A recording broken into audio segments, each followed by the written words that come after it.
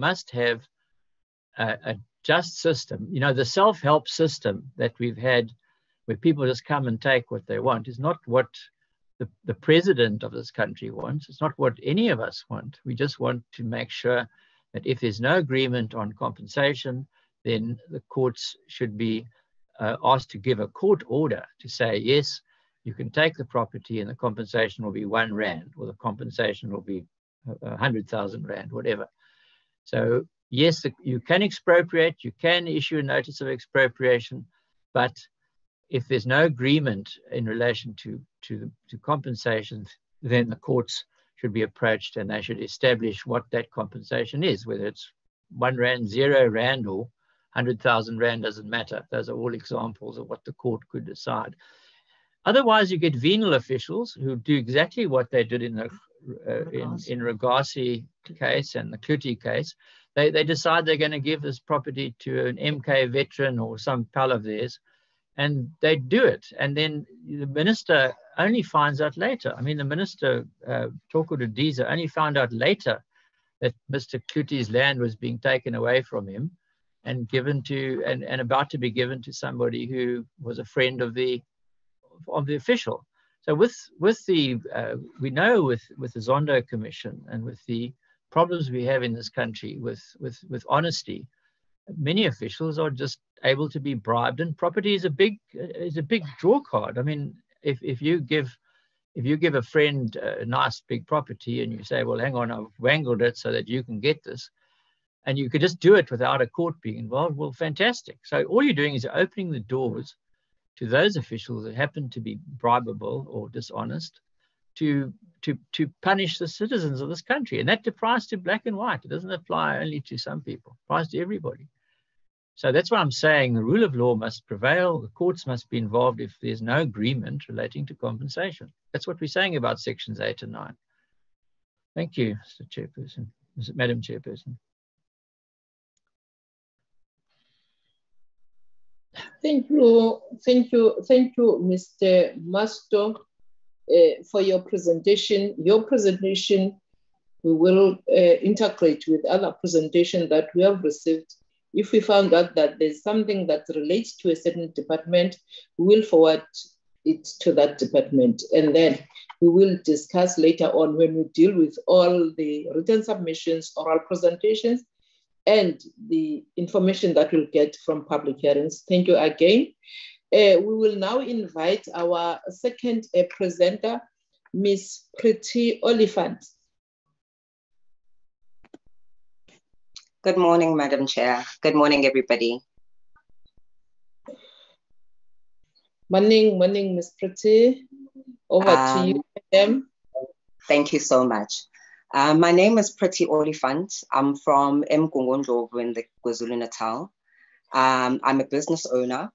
I'm a social entrepreneur, and I'm also highly involved in the arts as a performing artist as well. I'm actually so happy that we've reached this stage of talks regarding land and the expropriation bill. And my presentation today is just to highlight why I actually support this bill. My grandmother's family had acres of land and cattle in Makabeleni in KwaZulu-Natal. Her father relocated to Pietermaritzburg, which is a city, for work. Today, the land is no more.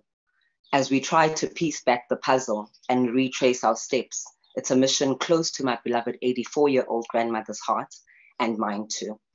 Over the weekend, I also found out that there's also one other family, a grandmother that I also came across, who also has the same issue. She had land in Bishopstow, but now she doesn't have the paperwork for the land, and she would like to get her land back. It's just one of those very, very personal issues when we look back to our beloved elderly. As Black people, land is the essence of our culture and heritage. For big festivals, we slaughter cows. For communication with our ancestors, we slaughter goats and sheep.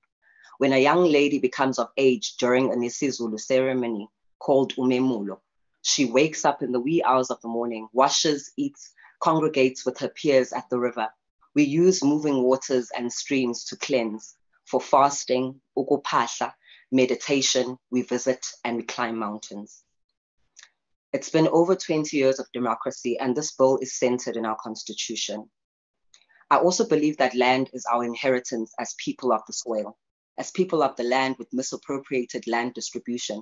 It is a deep injustice, and it's deeply rooted within our society. It is a historical fact that Black people were disenfranchised in this country, and a redress is urgently needed. Our constitution clearly states that the land belongs to all those who live in it. However, the reality paints a painstakingly opposing picture. Land for farming and cultivating to form a more sustainable society, as our ancestors and those before them did. We want to work the land. We want to plow the land. We anxiously waiting the cannabis bill so that we're able to use hemp to plant hemp that is able to produce blocks, textile, biodiesel, and so forth. And then traditional medicine strives on access and ownership of land and natural resources. And we saw during COVID that we do need to actually look and focus on alternative medicine. Tourism, arts, culture, business would greatly benefit from the bill, as artists, activists, entrepreneurs, companies, and organizations alike would take full advantage of the expropriation bill.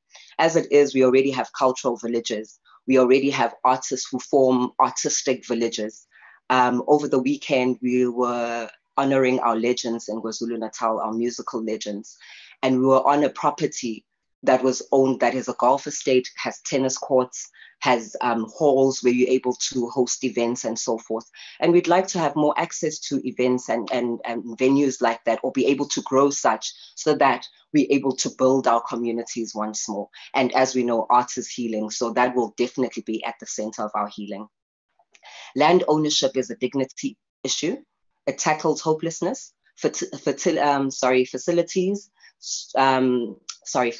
strong family structures, which we desperately need as a nation, and pride and allegiance in one's country. I'd mentioned prior, but COVID-19 showed us that there is a dangerous imbalance in this country. A majority of our people live packed up in shacks and townships with minimum, if any, recreational or sporting facilities. So social distancing, self-isolation, and self-quarantining become a far-fetched myth. We know that any virus or bacteria that affects one's system needs to be met with a strong immune system. One of the best ways to boost one's immune system is through the food we eat, making food our medicine. We need land to grow our herbs, fruits, and veggies. We witness ginger prices skyrocketing and becoming unaffordable to the masses. We need the land and campaigns that get us back to self-sustainability. Let it be a lifestyle to us. And just in closing as well, we know that we've had the tribal authorities assisting with accessibility to land, but also just to look at ownership when it comes to women, because there's still an imbalance when it comes to that. If you're not married, if you're young and you're a woman, you still don't have authority or access to the tribal land. So this appropriation bill will also help in terms of gender equality. Thank you very much. Thank you, Ms. Pretty Oliphant, for your presentation. I'm now inviting members to ask clarity-seeking questions. Honorable members,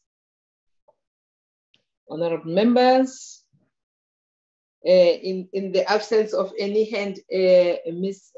Pretty Oliphant, we really appreciate that a young woman is coming to present to us. We will take your presentation just like others, consolidate it and discuss it later on when we are discussing as a committee. Thank you for coming to us.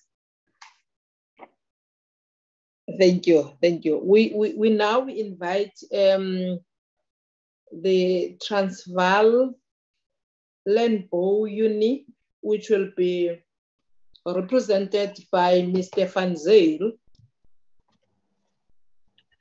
Oh, thank you, Madam Chair, and other members of the Portfolio Committee and other people listening to us today. My pledge today is focusing on the economic growth, and that is for us the important thing, but I want to elaborate on that and put some other issues on the table as well. Any institution or individual who has a little pride and integrity will be concerned about the legacy that will be left behind. It strikes one as dumb to experience how the ANC persistently clings to an obsolete ideology that has proven worldwide that it has only caused poverty. We need growth, and that is so important. That's the only way we can actually give opportunities to people. The economic rules of the game are very simple, and even children understand the concept of having to work to be able to have. And also that prosperity is not something that is there, but that it must be created by managing the factors of production towards profitability. Those factors of production, namely the entrepreneur, capital, raw materials, and labor, are managed by the entrepreneurs. They are the people who take the risk to do business. If successful, there will be profits, and from the state, and that the state earns tax money. And in that regard, if any entrepreneur does not do it right, their attempt will fail, and he will experience bankruptcies. Entrepreneurs consider doing business if there is confidence in the circumstances in which businesses will be conducted. This is where you came in as a government. Modern farming is nothing but a business. Furthermore, farming is not an occupation. Farming is a way of life. Soldiering, or soldiers for that case, is not going to war. That is not where they focus on. It is to keeping the peace. Farming is, for most modern farmers, is to protect the free market economy, because that's the only mechanism that can create wealth. The government has two major responsibilities in a democracy, namely that the safety of all residents must be taken care of, and secondly, a climate must be created with a policy environment in which investors will want to invest their money in confidence. If there are not enough investments, there will be no economic growth, and the necessary resources will not be created to be able to pay sufficient taxes. The state's ability to establish their responsibility for health, security service, infrastructure creation, and very important, good education and training will simply be too limited, and the state will not, in that case, be able to actually address that issues, and they will let the people of the country down. In addition to the above reality, the ANC government has over time had a policy of cadre deployment, where expertise in positions was not the criteria, but rather appointments on racial grounds, with the result that many once thriving institutions are managed into the ground. Add to that the corruption that has become almost a norm at all levels, and the table has been set for one of the greatest failures of state yet seen. And no one of us want that. We want a successful country that is thriving, and there will be a success in the view of everyone and for every citizen in this country. South Africa's constitution stipulates that everyone must be treated as equal citizens. The ANC violates the constitution in its entirety, with favor not only on racial grounds, but based on only certain elements of a certain race. The question that government must honestly answer today is whether they think that economic growth can be achieved in any other way than according to the economic rules of the game. And the other thing, does the government think that any right-thinking investor in a country will invest its assets if the government makes legislation and even wants to enshrine it in the constitution that assets may be taken from investors without paying for it? I stated to the government today that you are stealing the future of South Africa's people. You are stealing the future of all our children and grandchildren. Your efforts strive to establish poverty for all the country by destroying every opportunity to take our country forward successfully. South Africa urgently needs investors and entrepreneurs. Your policy of transformation, BEE, and expropriation without compensation is probably the best deterrent that you can put in place to drive these people far away from South Africa. If you are honest, you will make it clear to your followers that you have made a policy choice of poverty for all, except your cadres, but that is near the fire, and it will soon dry up for them as well. A responsible government that truly puts the interests of the people first will realize that every possible thing must be done to grow the economy. What is successful, you must fully support. You must make South Africa the most favorable and safest country for investors. Focus skills. Say thank you to the people create wealth and stimulate those who create more and more jobs by giving them rather incentives. But you choose to make the labor, giving our economic reality unaffordable and thus increase unemployment even further. Your choice from which the social allowance is paid will dry up somewhere, and then you will certainly not be able to handle the time bomb that you are building if anarchy breaks out. The ongoing goal must be economic growth. None of us can change the rules and criteria that it's needed to create growth. The market forces continue to operate, and if the requirements are not met, the market will throw off those businesses bankruptcy and the country junk status for that matter. The following chart, and I sent it through to you, I hope that everyone do have it in there. Actually, if it's possible, I can share it to show this growth, because this is a growth chart, and if you do not apply to this, okay, I see I cannot.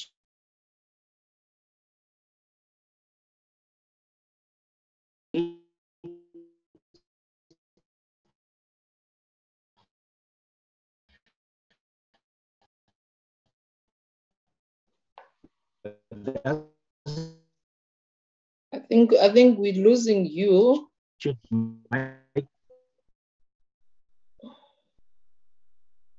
Sorry, do you hear me now? Yes, we can hear you. Hello, clearly. do you hear me now? We can hear you clearly now. Okay, thank you. Okay, thank you. These requirements are, there should be profits in businesses so that they can be paid, they can pay taxes.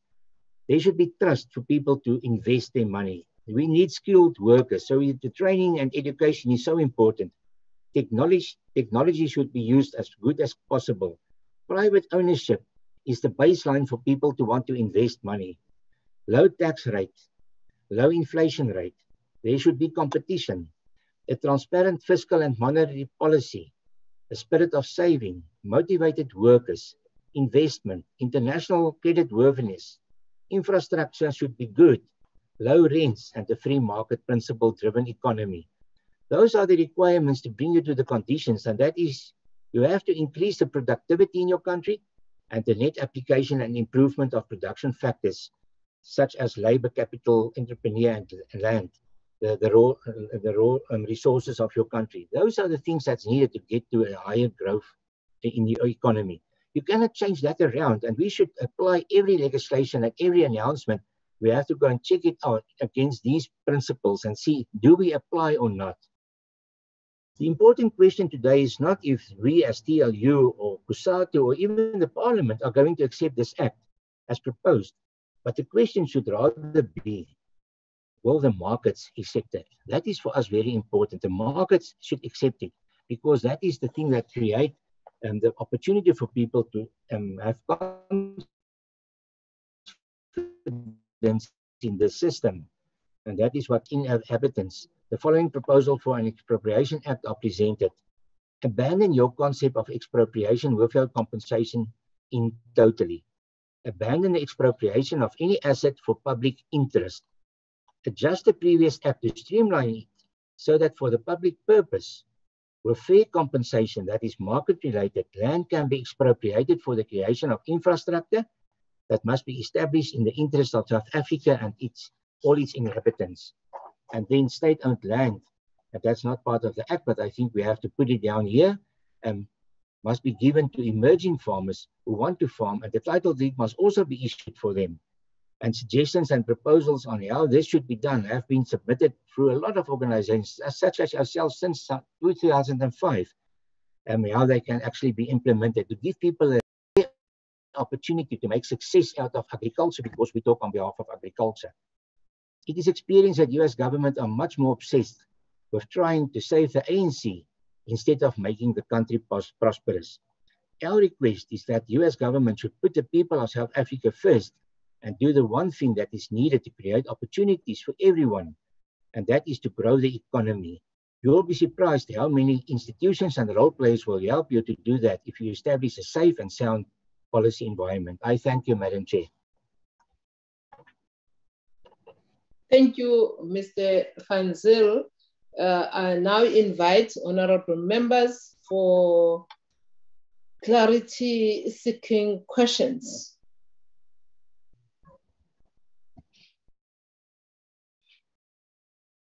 Honorable Mashele, followed by Honorable Van Scarvey. Honorable Mashele, over to you. Thank you very much, Chair. Greetings to yourself, members, and all the participants. Chair, quickly to the presenter, maybe what is his understanding of land disposition in South Africa? The second question will be also, what is his understanding of sustainable development? If he can respond to that, probably one will be at peace with his presentation.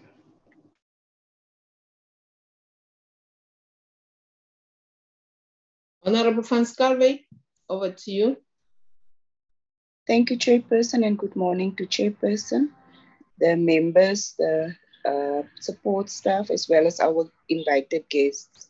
Chairperson, I would just like, I'm clear on what has been presented by Mr. Van Zyl, but he mentioned we as, and he had abbreviation. Can we get an indication of which organization is representing? Thank you. Thank you, honorable members. Over to you, Mr. Van Zyl. Thank you, Madam Chair. Yes, let's start from the beginning.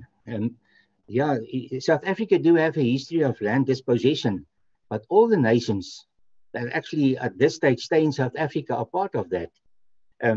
There's a lot of announcements and accusations against the white people that they came in the country and stole the land. But my question today is, when the black people came from the north down to South Africa, from whom did they buy the land? They also take the land. So I don't think that we should actually address the history. We should build a history. We can accuse each one all the time with different approaches. We have a written up history, and there's something wrong with all the nations. No one is clear in everything we talk about. We talk about Tifakani, we talk about a lot of things. If we want to focus on that, there's no opportunity for us to take hands and build a future. And I think that's the reason why we say, let's make 2022 a better year and try to see what can we do to give opportunities for a lot of people. That is very, very positive for all the role players. Our concern is that at this stage, our economy do not grow. And my focus today is on the economy. We cannot create opportunities for people if the economy is not growing. And that is sustainable development. And that means that businesses and individuals that is in business should make a profit. That's the only way you will be there next year to have another opportunity. So sustainability means that we have to develop the economy so that people have jobs and not a rising unemployment rate that we experienced the last few years. So we have to grow the economy. We can tell each one anything we want. We can play politics. We can play racial issues. That will not address this issue of opportunities for people. So we need, for sure at this stage, a growing economy. And that gives the opportunity for people to actually get sustainable development so that you have tax money paid, so that the government is in a position that they can develop infrastructure, give better training to people. There's a lot of things that have to be addressed, and for us that is very important. For Mrs. Van Skalkwyk, thank you for your question. TLU South Africa is an organized agricultural union. We used to be, way back since 1897, when we were established, we used to be the Transvaal Agricultural Union. At this stage, we are only now in our constitution as stipulated TLU South Africa, and we represent commercial farmers. Thank you, Madam Chair.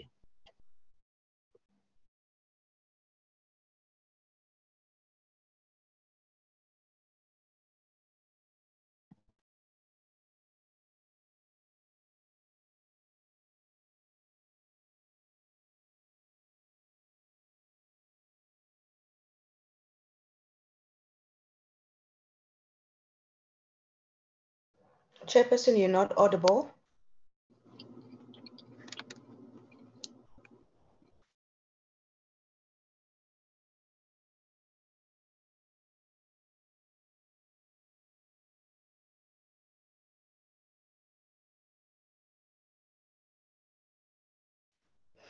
Honorable members, I think the chairperson is having connectivity issues. Honorable Mjobo, can you please go take the meeting over until the chairperson is sorted?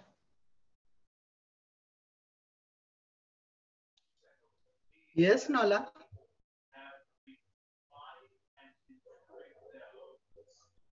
Nola? Yes, Honorable Mjobo, I was requesting that you take the meeting through until we get the chairperson back online. I think she's having connectivity issues. She's back. Oh, is she back now? Yes. The issue of network. Apologies to our honorable members, our guests, and our team. Thank you. Is the Mr. Cameron Dugmore, who will be speaking on behalf of the official opposition in the Western Cape Legislature in? Is Yes, he in? I'm present, And you are Chairperson. I'm You are present. ready? Okay, you are welcome in our committee. The floor is yours. Thank you very much, Chairperson, Honourable Chair and members. Chair, I would like to start with an apology for submitting the oral presentation late. And I know it is tough on members to get through all the presentations, so please accept my humble apology in that regard. I do have a presentation which I would like to share on the screen. I'm not sure whether the committee coordinator has enabled me to do that, because then if there's screen sharing, I'd like to put up the presentation, Chair. Ms. Martinez, may you allow him to?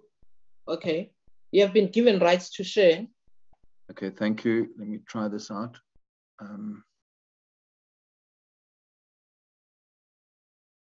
Wait, no, sorry, that's, I'm just trying to find this. Can members see that? Not can yet. Members, can you see that? Not yet. Can you please try again? Okay, let me just try again, sorry.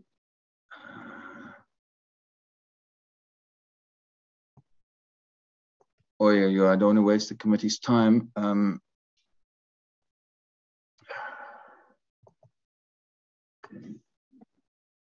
Okay, let me just try and get back into screen sharing.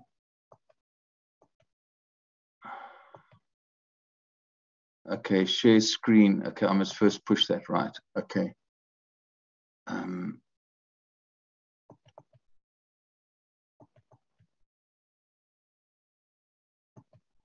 Can members see that now? Not yet, not yet. You can see that? Not on my side. So, and now, Chairperson? Okay. Okay, let me try to share it from my side, Mr. Dugmore. Let's see if it works. Thank you, Ms. Martinez. Sorry about that.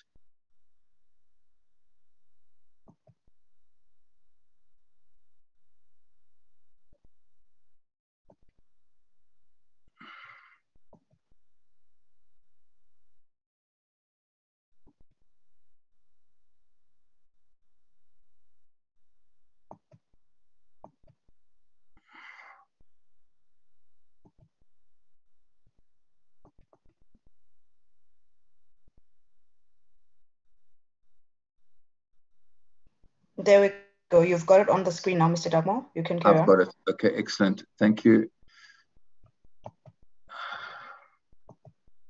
Oi. Okay.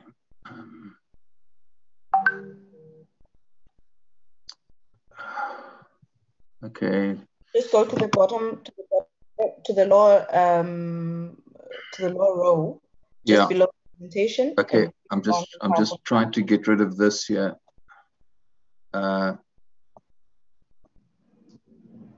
Okay, first click enable editing. Okay, there we are. Can you see it now? Yes, we can see the presentation. It's just that it's not beamed up full screen. So I'm suggesting that you click enable editing and then you go beam it at the bottom.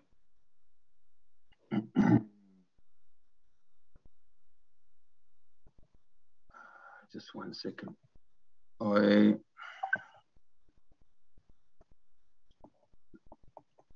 Do you see the yellow line on top of the presentation? Please click there. There's a button, enable editing. Click on that one. Okay.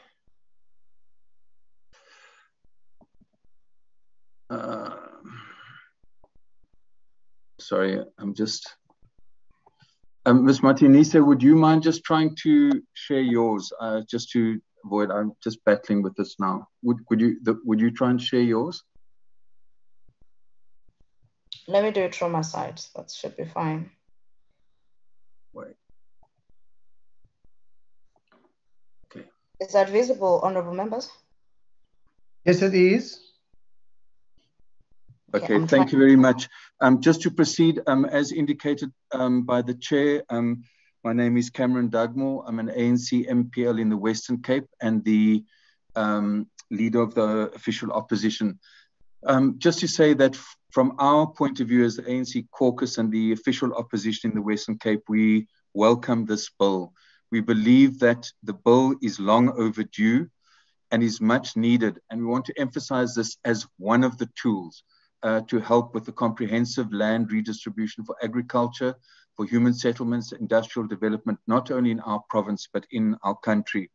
We believe that the bill has been carefully crafted in line with our Constitution of the Republic and the rule of law, and that it will clearly assist with redress measures to ensure, as our Constitution requires of us, that the injustices of the past are addressed in a sustainable manner. We want to emphasize, obviously, this legislation is tagged as Section 76. So for us in the province, it is absolutely critical that our people have an opportunity to input directly. And it's important that the voice of the landless and obviously all sectors are heard on this particular matter. We think that's going to be critical in terms of ensuring successful implementation. If you can move on to the next slide. There was a discussion briefly on the previous presentation around the issue of dispossession. And the point that we want to make here is that in our province in particular, that the colonial dispossession and the legacy of apartheid spatial planning is very much alive in our province. And one of the things that we would like to ask the committee, I think we're aware that various land audits have been done by Land Affairs, and there was also one by Public Works. But clearly we need to approach our ministers, responsible ministers, to update these audits which have been completed so that in particular we can get a very accurate picture of the ownership of private land in our province, and that needs to be compiled in regard to race, gender and nationality, because in the audit report that I've looked at, there isn't that level of detail. And why we also believe that's important, it's in regard to agricultural land in particular in our province. There's no definite answer on this, but the estimates in terms of the minimal ownership of Black South Africans, and by that I mean African, coloured and Indian farmers, is literally less than 2%. But we then as the opposition, Honourable Chair and members, we try to request this information from our own MEC for Agriculture in the province, Dr. Ivan Meyer, to say, let's look at private ownership of agricultural land. And he indicated that his department surprisingly does not keep such records. And he said, we must go to the deeds office. Now, we believe that it's not helpful when a province in effect turns a blind eye to racially skewed ownership patterns. And that's why we're requesting members we need updated land audits linked to information management systems, so we can get a clear sense of the situation we're dealing with. Next slide, thank you. Right, now I talked a little bit about agricultural land and the fact that we need updated information, but when we look at the patterns of urban land ownership in our province, we have a situation where white South Africans own 70.7% of urban land in our province, while coloured South Africans own 10.7%, Indians 8%, and Africans 3.5%. And this is in stark contrast to the demographics of our province as per the census 2011, which are the coloured population 48.8%, Black African 32.8%, Indian 1%, and the white community 5.7%. And what's interesting is that it is only in the Western Cape and the Northern Cape where, in regard to urban land ownership, that the historically white population own the majority of urban land. In all other provinces, the majority of urban land is owned by the black majority, as defined, African, Coloured, and Indian. So we're raising these figures to point out the reality of the situation in the Western Cape and how unsustainable, in fact, it is. And we're not doing this to fuel racial polarization. We support non-racialism, and we believe that South Africa belongs to all who live in it, black and white, as per the Freedom Charter. But unless we look at the reality of this, we're going to miss the absolute importance of moving on the land redistribution that has been held back in our country. Next point, next slide. So on the bill, we think it's very clear that the definition section, which provide both for the purpose being the public purpose and public interest, is absolutely critical.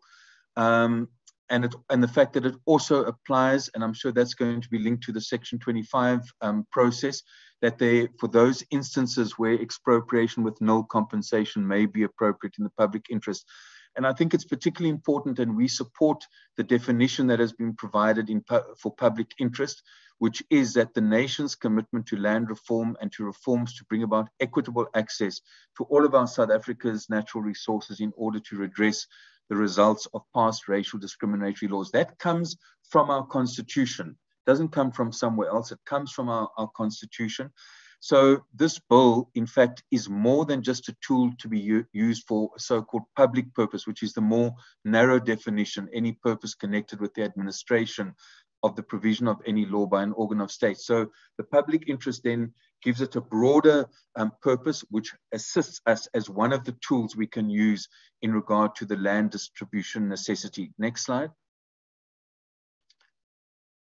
So I'm just emphasizing that point. So the bill's purpose is not simply to assist with what can be referred to as traditional expropriation, in other words, the building of roads and infrastructure, but it is indeed a transformatory bill which will assist our government at all spheres to drive the socio-economic transformation our province and country needs. It thus gives clarity to some of the redress provisions in our Constitution, in particular 25(2)(a) and sections 25(5), 25(6), 25(7), and 25(8).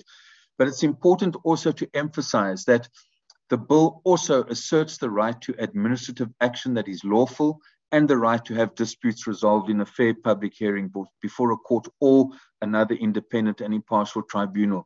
Because often there's a narrative created here that what is intended is a so-called land grab and a chaotic situation. We appreciate the focus of this, of both being transformatory, but also being consistent with the provisions of our Constitution in regard to lawful administrative action. Next slide.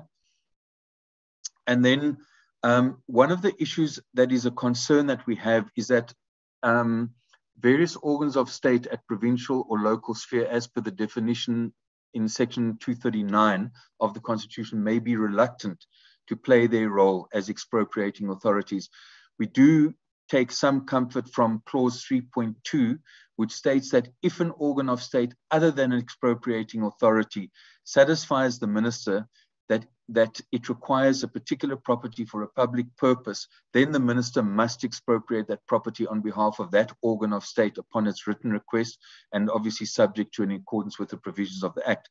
Now, our reading of this by way of example is if, for instance, a municipality in our province or any other province refuses to initiate the expropriation of land for agriculture on request from emerging farmers, then another organ of state, for instance, the Department of Agriculture, can approach the minister and seek to satisfy him or her that it requires the property in the public interest. So we need to ensure that municipalities cannot frustrate the objectives of the bill, and that is why that particular provision of clause 3.2 is important, which allows an organ of state that isn't an expropriating authority to make the argument for expropriation. Next slide.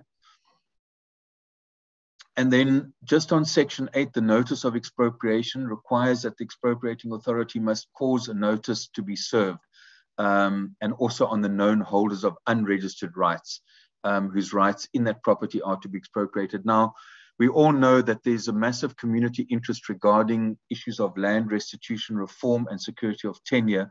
So in that context, it's critical that serious consideration be given to the manner in which the broader community is informed of the intended purpose, because obviously in the correspondence that's directed, it's directed to the landowner or the municipality. But we think that possibly in the regulations, we must give attention so that the community where an expropriation is going to happen also is aware that it's going to happen. This is the purpose, so that there's transparency in the process and that these don't become rumors in corridors. It actually is in the public domain, and that will assist in ensuring the sustainability of this bill. Next slide, please, Ms. Martinise.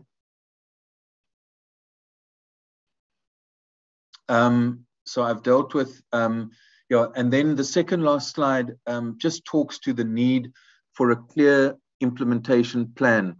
Obviously, once the bill has been adopted and assented to by the President, because I think all of us as members would agree, and definitely from the legislature side as well, we often face the challenge of implementation of legislation in regard to the human resources that is required, the budget, and also the broader education of the community. And when we don't have clear implementation plans, and this is a massive undertaking, this is a transformatory, massive project that's going to advance the issue of land redistribution. So we need to make sure that we have a plan that is backed up. And our appeal to members of this committee is to insist that this department provides a detailed implementation plan with budgets to ensure that the people of our province and the country benefit from this legislation. I want to point out the example that we had in the Western Cape, where the former Tafelberg School in Sea Point, which currently stands empty, domestic workers and general workers had identified this for social housing. And despite the fact that the province went ahead and sold the property to private interest, although the decision was overturned by the High Court, the province refuses to make the site available. So it is in instances like this to give hope to our people that this bill, once law, should be able to assist those, like in this case, the domestic workers of Sea Point, in the public interest. I think we're going to the last slide now. The conclusion. In conclusion, Honourable Chair and members, we'd like to thank the committee and the department for all the work done on this bill. We know it's been a long time coming, but we want to emphasize that in your hands is a bill that actually provides hope to those who have been dispossessed of land and property by past discriminatory laws. And we believe also it should be seen by those who have benefited from past injustices as an opportunity to actually assist in providing equitable access to land and property in line with the Constitution and the rule of law. So we appeal to all parties and stakeholders to see this bill as part of the package of measures to undo what our President has referred to as the original sin of land dispossession. And where possible, we also think that local and district social compacts should be looked at a local and district level, so that where possible, municipalities get stakeholders together. We say, this is the land that we have. We agree on reform, redistribution and security of tenure, where workers battle from evictions from certain farms. So let's also continue those efforts. But we do know that this bill, once law, will ensure that where it's needed, it will be used to ensure that just and equitable land redistribution finally happens in our province and our country. Thank you very much, Chairperson and members. Thank you, Honorable Dagmo, for your presentation. I'm now inviting honorable members for clarity-seeking questions. Honorable Graham Murray.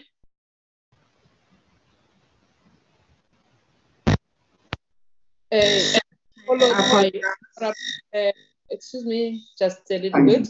It's going to be Honorable Graham Murray, followed by Honorable Shabalala. Thank you, Chair. Mr. Dugmore, thank you very much for your presentation. It was certainly considered. I just have one question. With respect to the section where you highlighted the fact that where an expropriating authority refuses to expropriate, it can be referred then to a potentially higher authority. My concern there, and this is the first time it's been raised, so it's not something that I think I've given much consideration to. My question then to you is that not a usurpment of the separation of powers, or potentially an interference in the spheres of government? Will that not then go against the cooperative governance that the Constitution demands, where one level of government or one sphere of government then has the authority to override an existing sphere of government? And in the example that you cited, where the province has decided to sell a piece of property to a private investor, and then the minister comes in at a national level and says, well, you can't do that, we're going to expropriate it.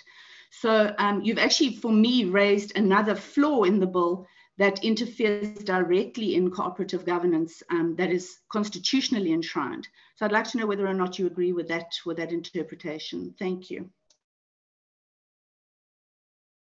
Thank you, Honorable Graham-Murray. Honorable Shabalala. Thank you. Thank you, Chairperson. Mine will be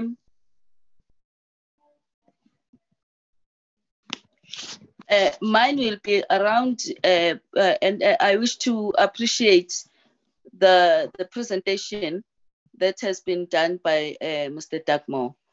Safe to say that I appreciate also the indication and the emphasis on the constitutionalism of our democracy, where for me, it cleared the issue of land grabbing on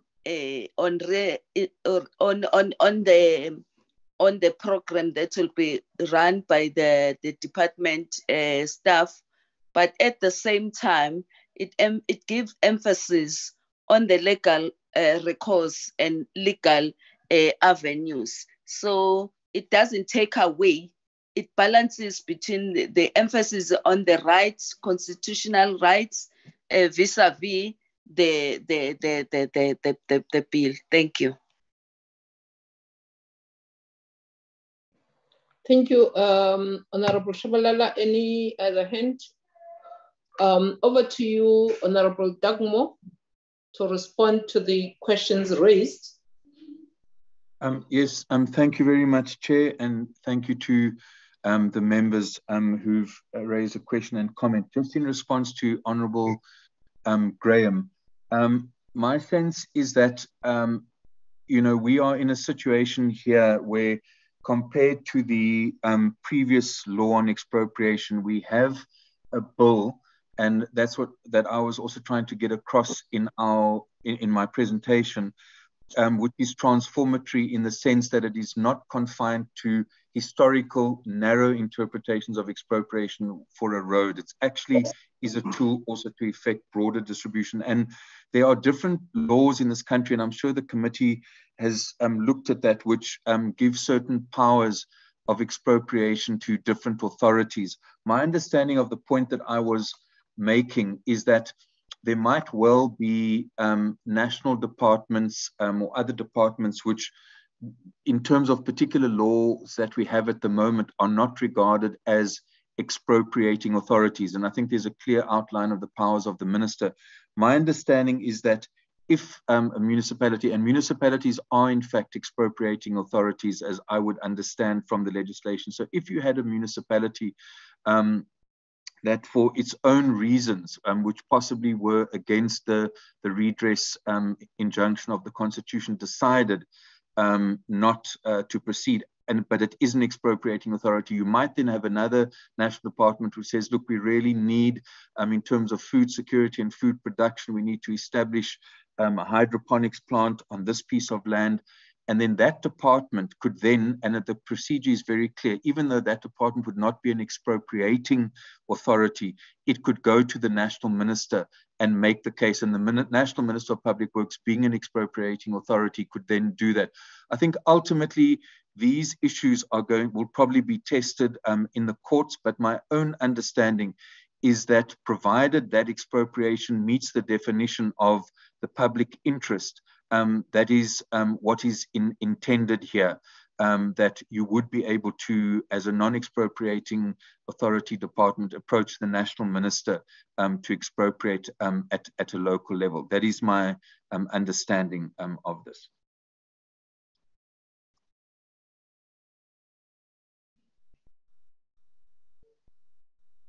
Thank you, Honorable Dagmo. Again, let's appreciate your presentation, which is very clear, with clear recommendations. We will also integrate it with other presentation and discuss as the committee.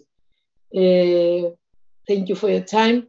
We now invite Honorable Faiz, who will be representing, I want to just read it as it is. I want to, Honorable Faiz read it wrongly. Mr. Faiz, Honorable Faiz Jacobs, who will be speaking on behalf of Cape Flats communities. You are welcome, Honorable Faiz.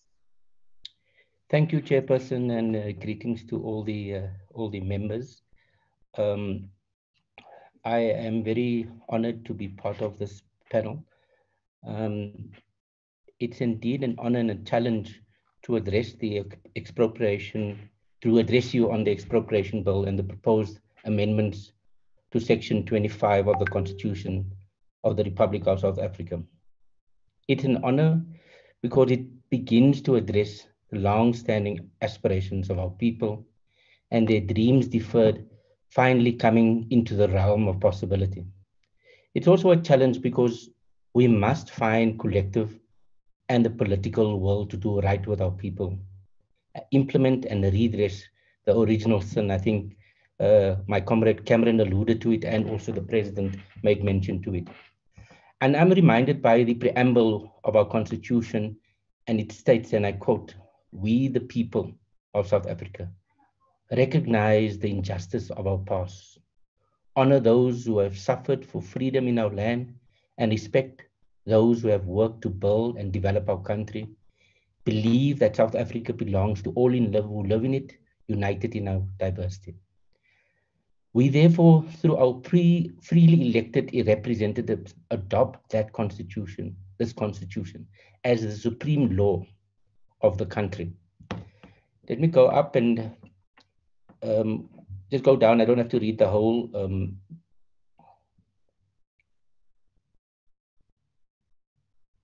Let me introduce myself. I'm Faiz Jacobs. I'm a grandson of my family, my mother's side, that was uprooted from their home, their culture and heritage in Claremont. I'm also here for my grandfather, the late Buya Haji Ibrahim Jacobs, who had the original deed of sale to start Sig Farm. Its location is about in the High Level Road in Strand, whose claim remains unsettled. I'm also here to be a representative of our proud people that has trauma and deep scars and painful memories. I represent communities that make Cape Flats its home. Despite being destined to be drugged, drunk, and house niggers in inverted commas to white privilege, despite being treated like second-class Capetonians, kept in backyards and in shacks, with daily forced removals, daily evictions, and water drip systems that we have to experience.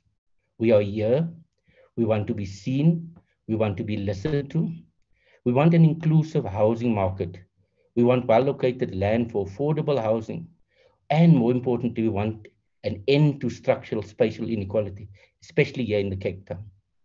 We want collective and political will to implement, despite the noise of those who seek the status quo. Please go up. My second point, addressing the national grievance of land and property dispossession. The expropriation bill is therefore a milestone in our democracy, as it is in the public interest and geared towards transformation. Core to the liberation of African, colored, and Indian people is the land question. True to these values, The expropriation bill is a practical expression of the commitment that the African National Congress-led government has to the black majority, who still suffers from these legacies of colonialism, apartheid, and also land deprivation.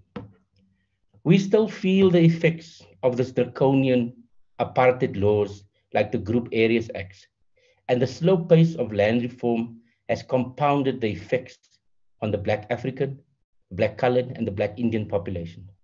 We were removed from our land and evicted from our houses. This act not only tore communities apart and families, but also removed our people's sense of belonging as their heritage and culture was also taken away. We know that some was already compensated under the democratic dispensation, but it's a drop in the ocean, whilst the majority await such compensation. Furthermore, the amounts that was compensated in the past, viewed by many as an insult to one's integrity.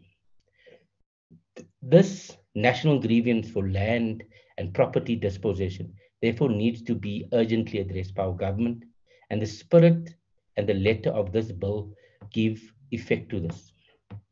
What is the weakness of our current legislation and the powers of provinces, local, and certain departments? Our previous attempts with expropriation in the democratic dispensation was centered around the notion of the willing buyer and willing seller. Please go down.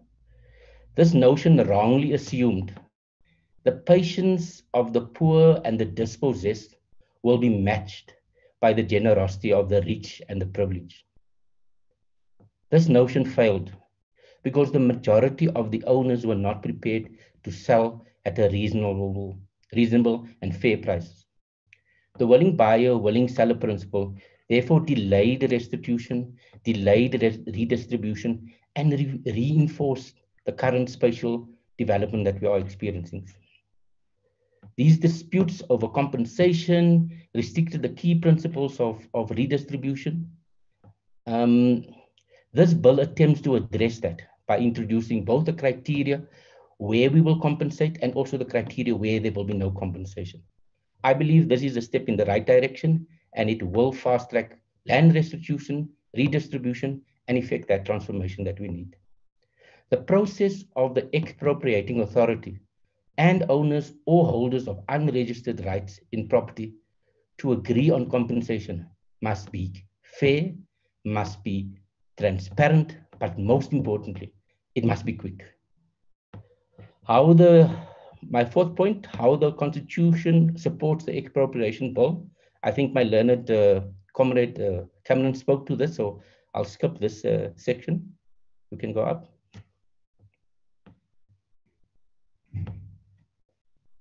We can go up, you can just scroll up.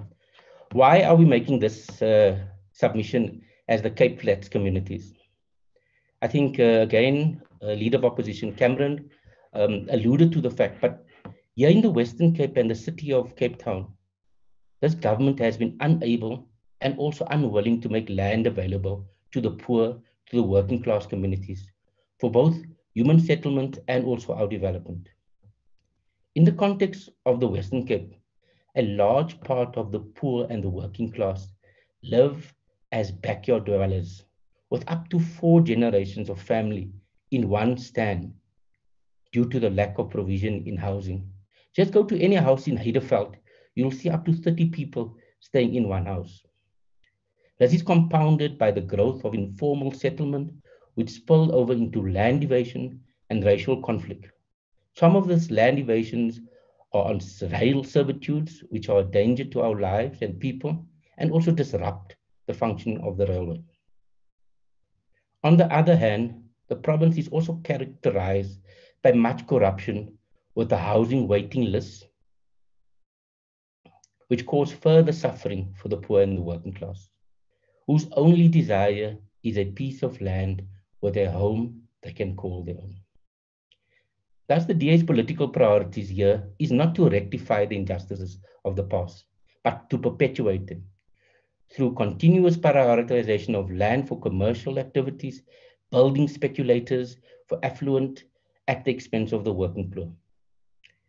The Western Cape is characterized by continuous and constant evictions. Even during the lockdown, when the national regulations was against evictions. Remember Pulalani Kolani? He was dragged naked from his Kailicha shack. This inhumane treatment and illegal occupation and evictions is still happening in all of our areas. Makassar, Itembe, Ocean View, Hamburg, to name but a few. At the center of our understanding of land question is the issue of land evasions.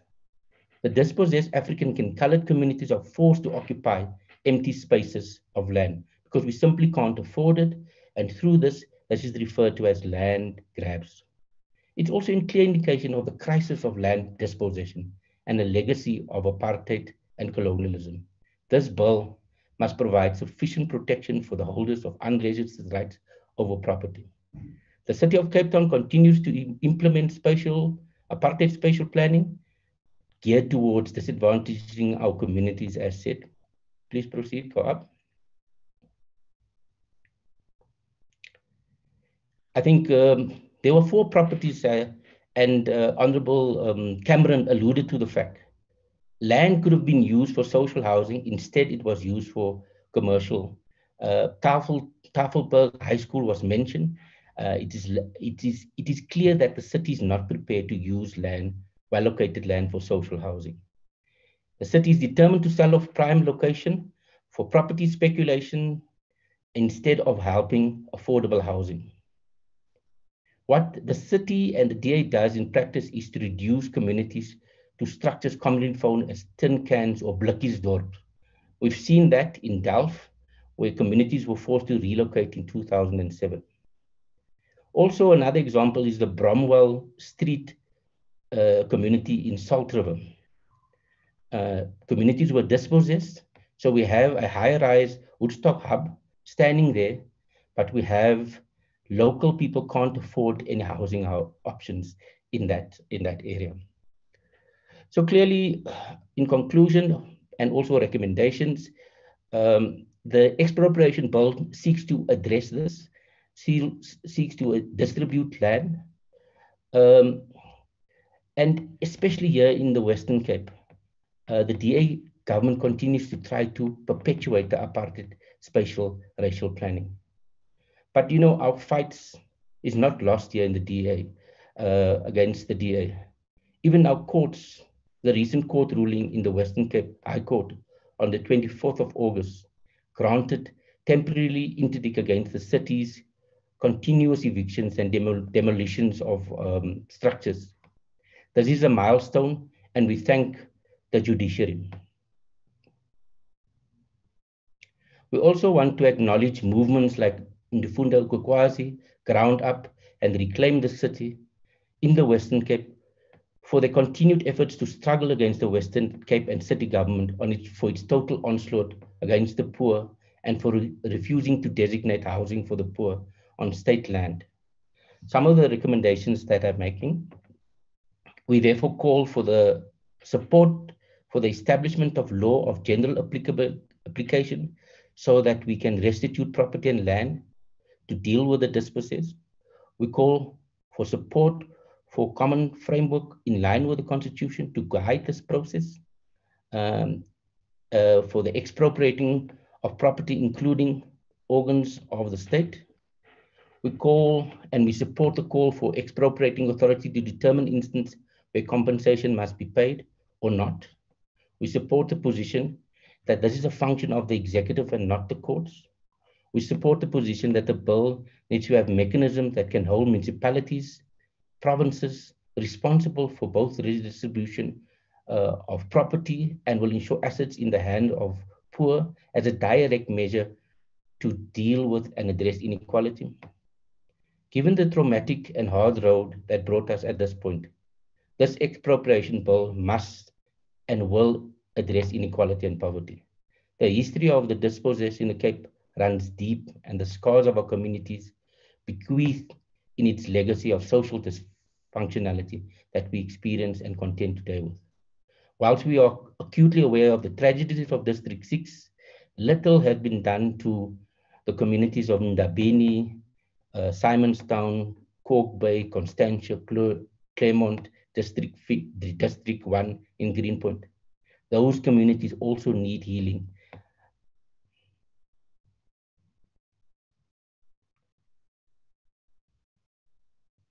The Banking Association of South Africa, I listened to their presentation. They should be ashamed. They have historically failed to create progressive financial instruments to create land and property ownership for all. South Africa, even after the role banks played in redlining our communities during apartheid. I'm not sure everybody knows what redlining is. You may ask, what is redlining?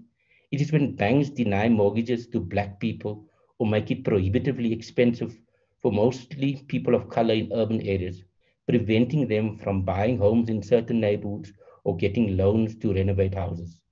While this practice is now outlawed, it has been a practice during apartheid. I call on banks to play their part and help heal our country.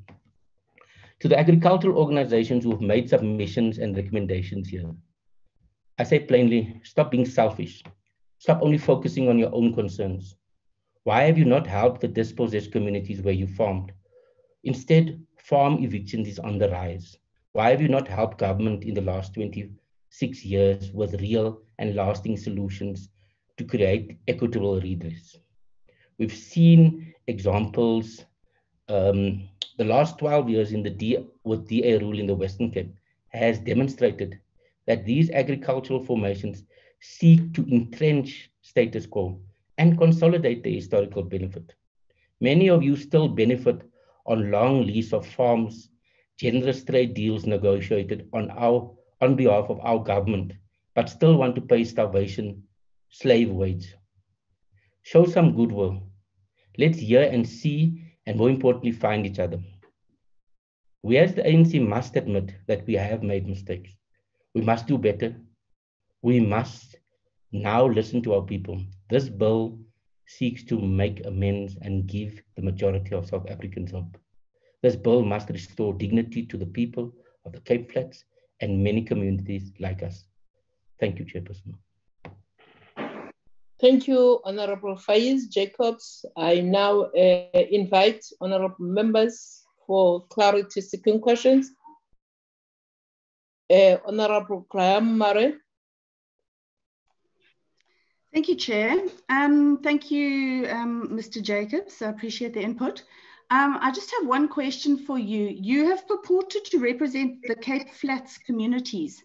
I can't find any record of any organization that exists called Cape Flats Communities. So my question is that from where do you derive your mandate to speak on behalf of the Cape Flats communities? And at what point, how many people do you represent that have given you that specific mandate? Because I'm concerned that you have come here to represent an organization, but in actual fact, the organization doesn't exist, and therefore your mandate is fallacious. Thank you.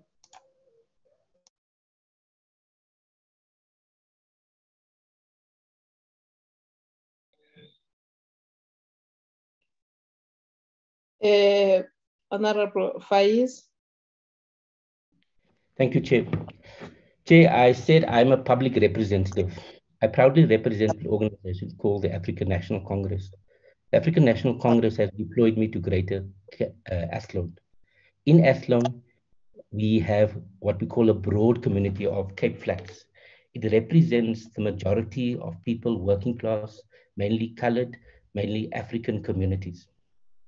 This presentation that I didn't do it on my behalf only. I represent those communities, those dispossessed communities. I don't want to repeat what I've said, but if the honorable member listened, I am a product of that communities. I am a member, my family have been dispossessed. My grandfather has lost our land because of apartheid and because of the dispossession. So I have a right to speak here. I will maintain that right, and I will continue fighting for the rights of people on Cape Flats. We will be seen, we will be acknowledged. Thank you, Honorable Faiz Jacobs, we appreciate your presentation. We gave you the chance to speak here because in your request, you said you were representing Cape Flats communities. And as this portfolio committee, we respect that. We can't then doubt what you said to us. Apologies for that. Thank you again for your presentation. It will be integrated with all other presentations that we have received through this platform and second phase of our process. Thank you. We then, Ms. Martinez, the group that is following. Yes, Chair, we have Mr. Matthew Pox from COSATU. Is he ready? Yes, he is, Chair, he's online. Okay, thank you. Mr. Parks from COSATU, Western Cape, you are welcome to our portfolio committee to present your submission. Over to you, sir. Okay, good morning, Honorable Chair and members. Yes, thank you for having me. I think my very kind committee coordinator, Nola, will assist with sharing our PowerPoint presentation. My apologies. I still struggle with technology at times, so thank you to Nola. So, Chair, just to thank members in the committee for giving us space as COSATU. My name is Matthew Parks. I'm here on behalf of COSATU nationally, including our 17 individual affiliate unions. Our members range across all sectors of the economy, from teachers and police officers, to nurses and doctors, to farm workers, to retail workers, food workers, etc. So I think, Chair, for us, this is an important issue. I must also say, Chair, as COSATU, we've been intricately involved in the expropriation bill, both the current bill, which was at NEDLAC last year, but even the previous version in 2013 when it was at NEDLAC and when it also came to Parliament in 2015.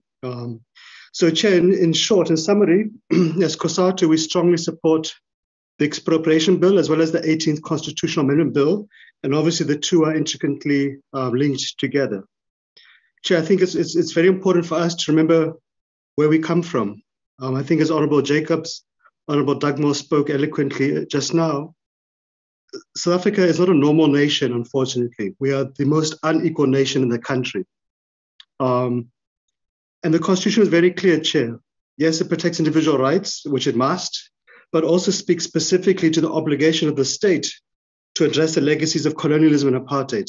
And these are not far-flung realities. These are recent memories, as Honourable Jacobs, I think, eloquently mentioned now. I think, Chair, we must also be honest as a nation, all of us, we have fundamentally failed to advance land reform since 1994. And Chair, we don't need to be naive to know what are the dangers of not addressing land reform or eradicating the legacies of colonialism and apartheid.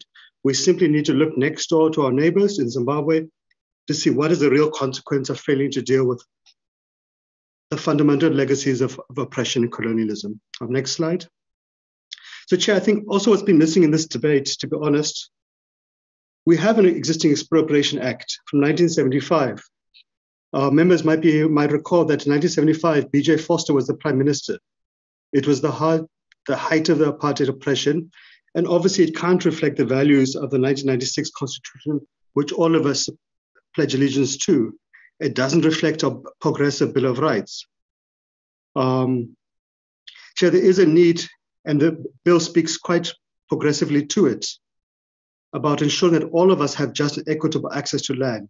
And the failure for us not to do that is the actual real constitutional crisis.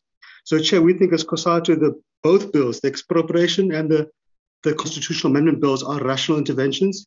And as the bill speaks very detailed too, there are just instances where nil compensation would be warranted. In fact, that is a point we had raised in our 2015 submission to Parliament as well. Next slide.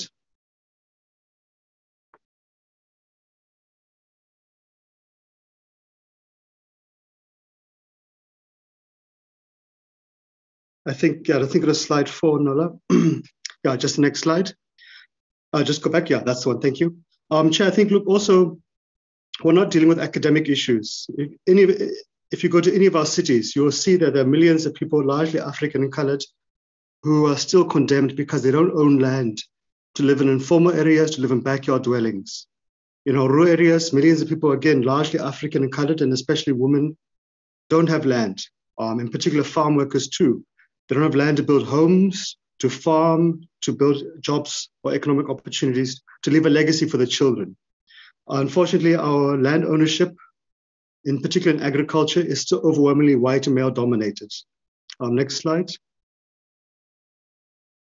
Chair, we need to be honest that since 1994, despite the best intentions of the government, we have not been able to significantly eradicate the apartheid ownership patterns. The issue of compensation is a prohibitive issue at times. We saw it in about 2013, the issue of Mala Mala Game Reserve, where the owners demanded about 800 million rand from government. That was a third of the land reform budget for that year. And of course, now, Comrade Chair and honorable members, the state budget is simply overstretched. It will never have sufficient funds to address the issues. But also, Chair, there's the issue of morality. Apartheid era expropriations didn't come with compensation. People who were forced out of District 6 were never paid compensation. I think we will all know the stories of people, if they were lucky to get £2 or whatever pittance they were given. So why, if I got a property in District 6, should I be given compensation now? Chair, look, on the issue of the 18th Constitutional Amendment Bill, we think there's a variety of views on it. One school of thought says, look, it's not necessarily to amend the Constitution, already provides for expropriation, including nil compensation. The other school of thought, which we share, is that it's better to have clarity and to provide surety for all, to provide these amendments in this bill and in the 18th Constitutional Amendment Bill, so everybody knows exactly what is the law, provides certainty to investors, to owners across the board. It also progressively places a clear responsibility upon the state to advance land reform, and they can be held accountable. It provides critically, Comrade Chair, for clear legal recourse for all affected parties. So we think, Chair, from our side, Section 25 and with the pending amendments provide very clear constitutional guidance for this bill. Next slide. Chair, as COSATU, we support the bill fully. We think the bill, in terms of administrative processes, provides a uniform, fair set processes for expropriation across the country. Currently, you've got about 150 different pieces of legislation which all speak to expropriation. So here's a single tick list, which is helpful to everybody. It provides very clear checks and balances to prevent abuses by government. And for us, this is important, Chair.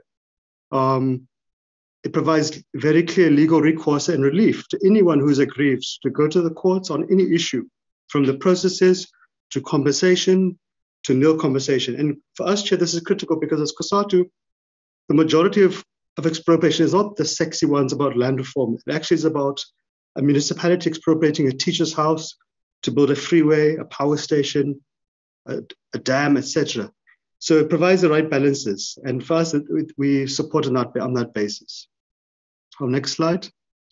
Chair, it also critically, and building upon the lessons we've learned since 1994, it provides very clear timeframes to avoid the processes being dragged out in perpetuity and thus delaying land reform and land restitution, but also provides for, in special cases, emergency expropriation in the event of disasters. Next slide. Chair, I think it's useful really to go through the bill and to go through it many times. I think that will assure a lot of people who have, we think, have raised wrong fears. The bill is very clear. Government can expropriate if there's a public purpose, if there's a public interest, or to support land reform or land restitution. Those are constitutional principles. It speaks to government addressing the legacies of apartheid and colonialism and specifically providing redress for those who lost property. It's not a blank check. It's a progressive, specific intervention. Next slide. Chair, it also speaks to the issue of transformation, about ensuring that all have access equitably to our natural resources, be it minerals, water, and land. Very importantly, for labor tenants, for farm workers, for rural residents, it recognizes unregistered rights. The need to protect those unregistered right holders specifically. It recognizes the need to provide surety for those whose land tenure still remains insecure because of apartheid and colonialism. And that's an issue in both rural and urban areas. Next slide. On the issue of compensation, again, the bill is very clear. It's not a blank check. It's not loosely worded. When you determine compensation, yes, you look at market value, but also you must look at how is the property acquired, what's its current usage, what's the purpose of the expropriation, what improvements had the owner done to the property, what's the public interest. And I think specifically, Chair, was also helpful is that the Valuer General was established not so long ago to provide a fair and neutral determination of property value too. So it's not just simply an exorbitant market demand. Chair, on the issue of compensation also, sorry, our next slide, I think I've covered that issue. Yeah. Chair, I think also for what is for us quite critical is that it compels the expropriating authorities and the affected parties to engage, to table offers, to see if they can find a consensus, etc. But in the event of failure to find consensus, any party's got the right to go to court to seek relief. And the courts will be guided by this bill and the 18th Constitutional Amendment Bill. So what are the criteria? Is government correct? Is the affected party correct? What is the right outcome? And of course, our courts are very robust and vigorous. They're not puppy dogs of government. We think it provides a correct balance between the state's administrative functions and the legal oversight and relief of the courts. And so we support it. Next slide.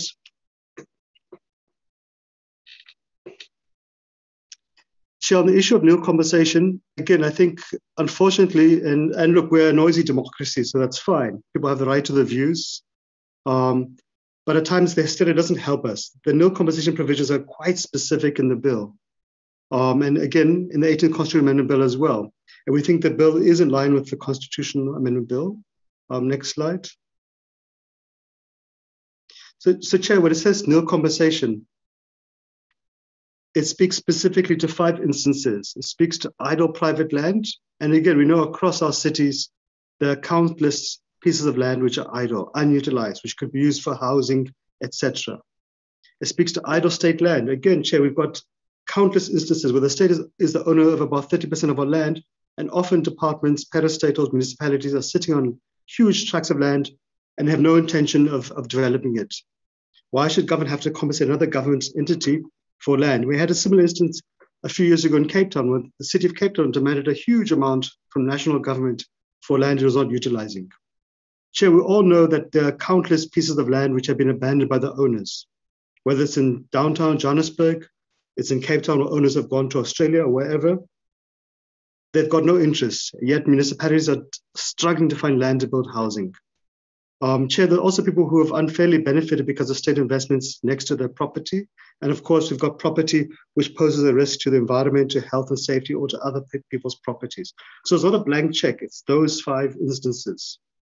So Chair, our support as COSATU for the bill is based upon that it compels the state to advance land reform, to address the legacies of apartheid and colonialism. It empowers the state to utilize expropriation to accelerate land reform. That also capacitates the state to offer compensation, whether it's full or partial or nil, and under very clear circumstances, and it says when they can do it.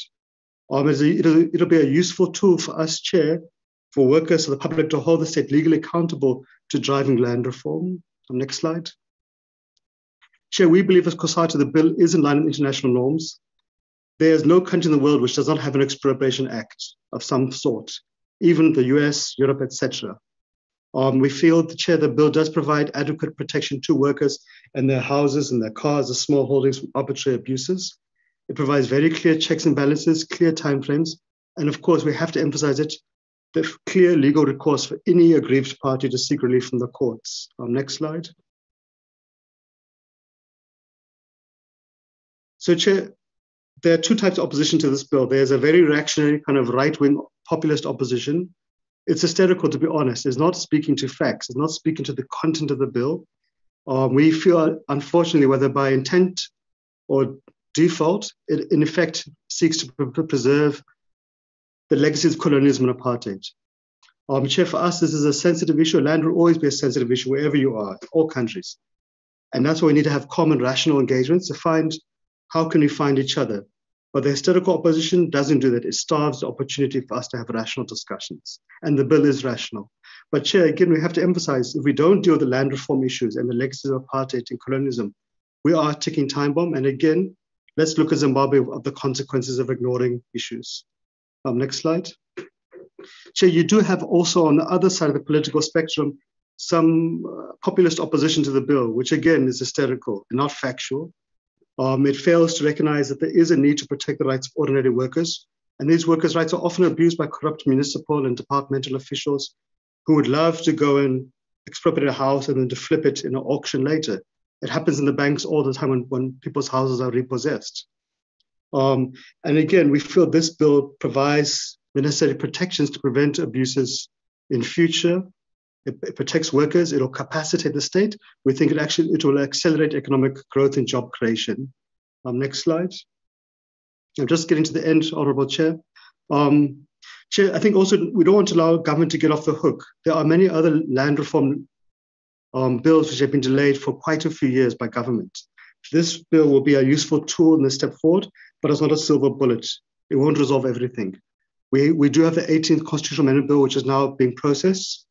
But Chair, the previous Parliament failed to pass the Restitution of Land Rights Amendment Bill, which was going to reopen the 1939 claims for 5 years. It hasn't been revived. Government must still table the Regulation Landholding Bill. It must still table the Communal Land Tenure Bill. It is welcome that the Department of Justice is indicating they're going to table the Land Claims Court Bill quite soon. The Preservation and Development of Agricultural Land Bill, which is quite critical to preserving agricultural land for agriculture. That is left nedlac and should come to Parliament soon. But sure, even when bills have been passed, like the Extension of Security of Tenure Amendment Act, which was passed about 5 years ago, many of its provisions protecting farm workers from unfair evictions haven't been implemented yet. But Chair, legislation is one point. The other thing is if you want to support emerging Black farmers, then government and the private sector need to give support. And that includes access to financing, to training, to materials like seeds and fertilizers, machinery. It includes access to electricity, to water. It's about getting transport for the goods to the markets. It's about the retailer sector providing affordable prices to those farmers and about having affordable insurance. Land on its own is not going to ensure a successful farmer. Even farmers like your old Afrikaner farmers who have been doing this for hundreds of years, it's a tough battle. We need to give support to new emerging Black farmers. Next slide and the last slide, Chair. Oh, sorry, just go back. Thanks, Nola. So in conclusion, Comrade Chair, I hope I didn't take too long, but I think as COSATU and our individual unions want to say we support the Expropriation Bill. We are confident it will stand constitutional muster. We would welcome anybody seeking to confirm that with the Constitutional Court. We think it's in line with the Constitution and the international norms. It's a rational and it's a fair and it's an equitable compromise, Chair. It compels and empowers government to accelerate land reform, to address the legacies of apartheid and colonialism, but equally, Chair, it provides a fair balance of protection for affected parties, all parties, and in particular workers. So in conclusion, Comrade Chair, we want to thank you for giving us space as COSATU to raise our views, and we would like to urge Parliament to pass this progressive bill. Thank you, Honourable Chair members. Thank you, Mr. Parks, who was presenting on behalf of COSATU. I now invite honourable members to comment, to ask questions of clarity on the presentations. Honourable Van Schalkwyk. Thank you very much, Chairperson, and thank you to Mr. Parks for the clear presentation that has been made.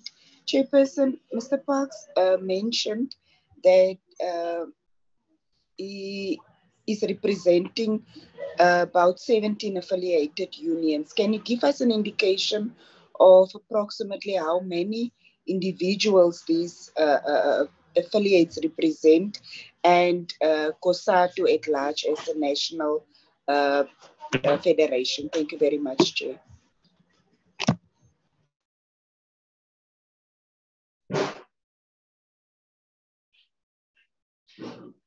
Thank you, Honourable Van Schalkwyk.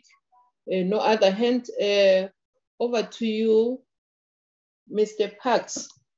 Okay. No, thanks very much, Chair and Honourable Van Schalkwyk. Look, I don't want to be boastful, Honourable Chair, but outside of the Zionist Christian Church of South Africa, COSATU is the largest organization in the country. Our membership is about 1.7 million members. They come across from every sector of the economy. So they would include parliamentary staff, it would include police and prison officers, teachers, workers at ShopRite, it'll include farm workers, etc. So our membership is about 1.7 million other different unions. But beyond that, Chair, a mother who is a nurse has got 2 or 3 dependents. In this time of job losses, they will support increasingly large numbers of relatives. The immediate family of those 1.7 million workers will be about 12 million people. Chair, they come across not only from all sectors of the economy, but all races, all genders. It's an extremely diverse organization. So our Clothing and Textile Workers Union, which has about 120,000 members, is a largely colored and African women's trade union in the Cape Flats, Cape Town, but also in KZN, Free State, Gauteng, etc. So it's a very diverse organization. Chair, we have members who own houses, like teachers, who want to know, is a property secured? And we can assure them, yes, the property is secured. But we also have about 3 unions which organize farm workers and food workers. And they want to know, will they ever have a chance to own agricultural land, to put their skills of plowing the land, to have a small holding, to grow food for the families, and maybe one day sell their food in the town market. And we can assure, yes, this bill will assist in that process. So that's why, Chair, for us as COSATU, we always try to find a pragmatic balance, a compromise, which attracts everybody, because we are a diverse organization. Our members are desperate for land, for housing in the cities, for farming in the rural areas. But our members also want to see checks in government to prevent abuses in the future. And again, we can say, yes, this bill does prevent those abuses. And of course, Chair, members might be shocked, but our members are very sensitive to the issues of the economy, to the issues of investors. Our members work in the banking sector, they work in the manufacturing, the mining sectors. And they think this is actually will provide certainty to investors to say, okay, South Africa, this is your expropriation law. These are the conditions, these are the checks and balances. They know exactly where we stand and what are their rights, etc. And I think, Chair, for us, this is a win-win compromise for all affected parties. But if we don't grab this opportunity and embrace it, we're going to allow a cancerous sore to fester and grow into one day we will collapse and explode like Zimbabwe. And that is not going to benefit anybody in this country. But once again, thank you, Honorable Chair, and thank you, members, for giving us space. Thank you again, Mr. Parks, and your presentation, which is very clear, with clear recommendations. We really appreciate that. We will integrate your presentation with other presentation and discuss as a committee. We now invite it's 2 organizations, though they have been given the same time: Business Unity South Africa, BUSA, and Agricultural Business Chamber. I think they are together. I have not been informed who is going to present on behalf of these 2 organizations. Honorable Chairperson, it's Mr. Theo Boshoff and Mr. Oliver Serrao. They will be doing a joint presentation. Okay. Okay, thank you, Ms. Martinez. You are welcome, gentlemen. The one who is supposed to start can start now. The floor is yours. Good morning, Madam Chair, honourable members and colleagues, and thank you so much for the opportunity afforded us to present our views on the expropriation bill. I represent BUSA, that's Business Unity South Africa, and my colleague Theo Boshoff represents AGBUS, that's the Agricultural Business Chamber.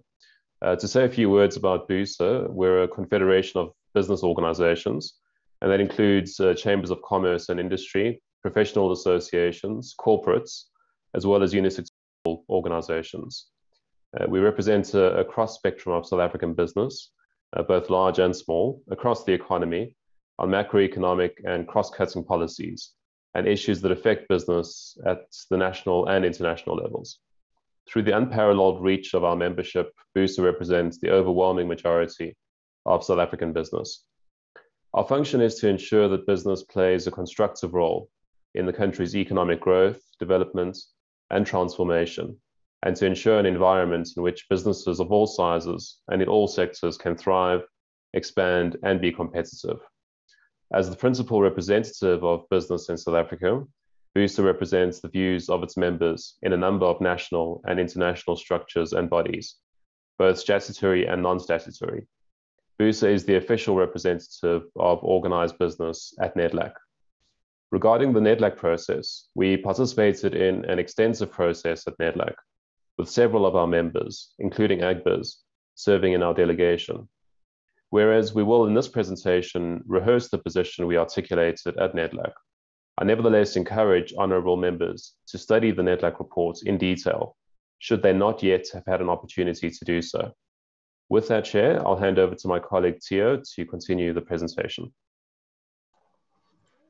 Thank you, Madam Chair, honourable members and esteemed guests. A privilege to be able to present. So, as my colleague Olivia mentioned, my name is Theo Boshoff. I'm from the Agricultural Business Chamber. So we are an association of businesses in the agricultural value chain, predominantly companies who do business with primary agriculture and who finance primary agriculture. We're also a member of BUSA, which is why we are conducting a co-presentation.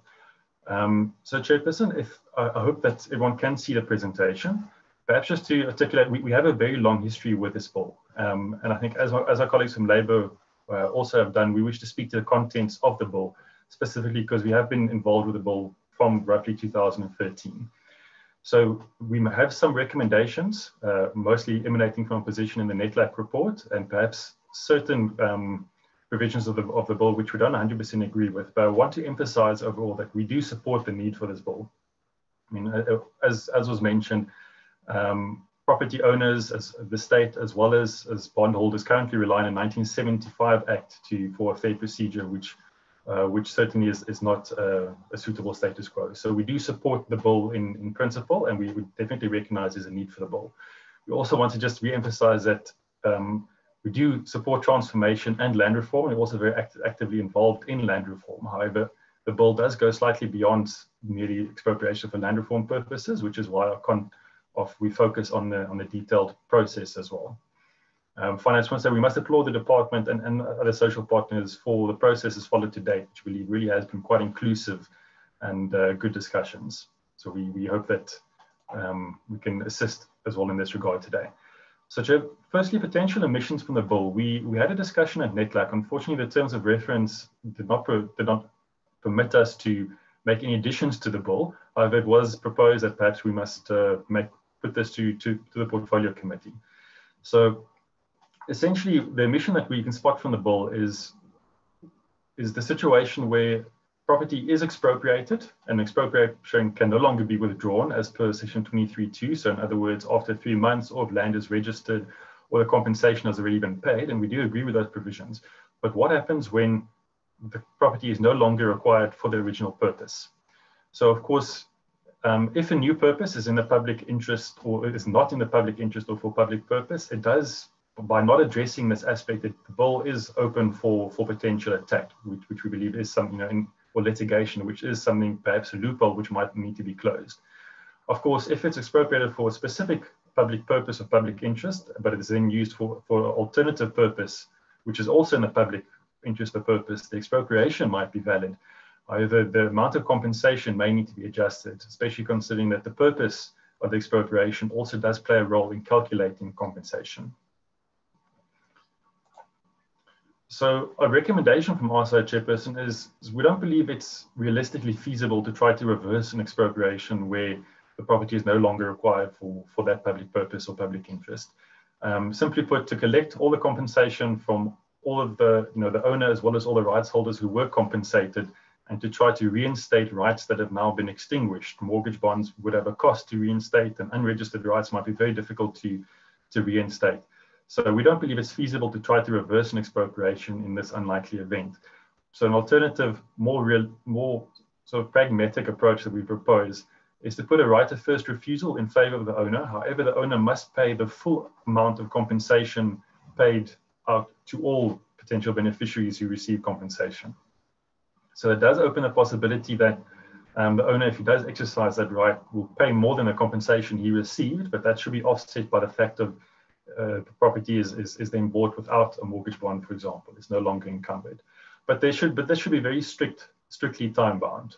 We proposed a period of roughly 30 days, and if no response is received from the owner, then the authority should be free to use or dispose of the property according to its own needs or its own internal asset management policies.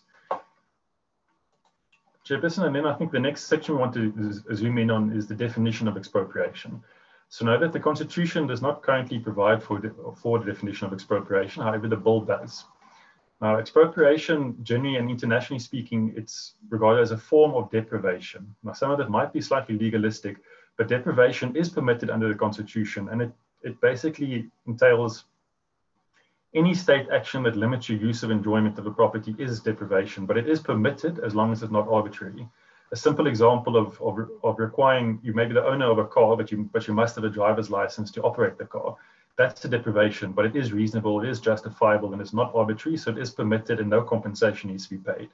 Typically, deprivation will only be regarded as an expropriation if it goes on to that extreme form of deprivation where compensation needs to be paid, where in other words, the rights have been downgraded to such an extent that it's justifiable to pay compensation.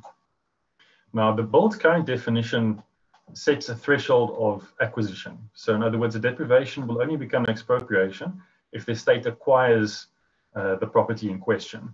So this is in line with the Agri-SA Constitutional Court case, which said that there's no expropriation unless there's an acquisition. However, there's also alternative case law, the Arun case that also served before the Constitutional Court, where it said in certain instances, a constructive expropriation is possible. In other words, even though it is not mentioned or named as an expropriation, there might be justifiable to pay compensation if the rights are limited to such an extent that it really loses all of its value. And Chairperson, in South Africa, I think especially with regards to communal occupiers who are already living on state land, there is an unintended consequence with this definition.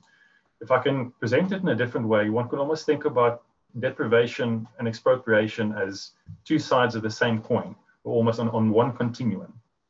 But with a definition that states that it is only once the state acquires the rights that becomes an expropriation, one of the challenges is when rights in property are extinguished, it might not be regarded as expropriation, and the person would not be entitled to compensation unless the state actually acquired those rights. Now, within the South African context, especially we know that there's a huge percentage, roughly a third of our population living on state land, especially in the communal areas. And we do fear that those rights might be able to be extinguished, but it would not be regarded as an expropriation because the state does not acquire the property. In fact, the state already owns the formal title deed. So there's no acquisition and therefore no expropriation and therefore no compensation paid. So this is a potential loophole in the definition which we have identified and which we believe should perhaps be addressed. So our recommendation now to how to address this is as follows, and this is a definition we put forward in NETLAC as well, is that expropriation means a compulsory acquisition of a property, which is a current definition, or a right in property, specifically with our land rights, but those living on the land do not necessarily own the property, by an expropriating authority or an organ of state upon request to an expropriating authority, including a deprivation of ownership or right in property that is materially equivalent to a compulsory acquisition, and an expropriate has a corresponding meaning. So this, we believe, should be able to close that gap to ensure that those people whose rights may be extinguished or whose rights may be severely limited, but it falls short of the state acquiring the rights, should also be entitled to some form of compensation. In the next section, Chairperson, I would like to draw the committee's attention to is Clause 2.2, which requires the administrative authority responsible for an organ of state to consent to the expropriation of land from a state entity.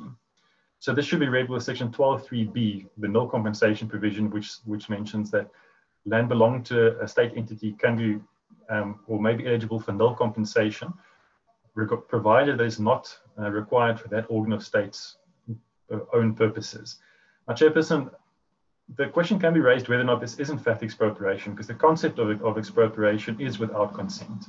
And we are also concerned that perhaps there might be double standards in terms of that a private landowner, his consent is not required. However, if a state entity's land is required, then the consent of the administrative authority might be required. So in our proposal would be that this should not be legislated, it should rather be dealt with in Intergovernmental Relations Framework Act, where there is a conflicting interest for this land. The risk that one has by legislating, by including this in the legislation, is it automatically places a purpose of expropriation inferior to whatever purpose the organ of state might require it for. So, for example, if there's a land claim over a national park and it cannot be, and the dispute cannot be settled in terms of the Intergovernmental Relations Framework Act, automatically it places conservation as a higher priority than land reform, because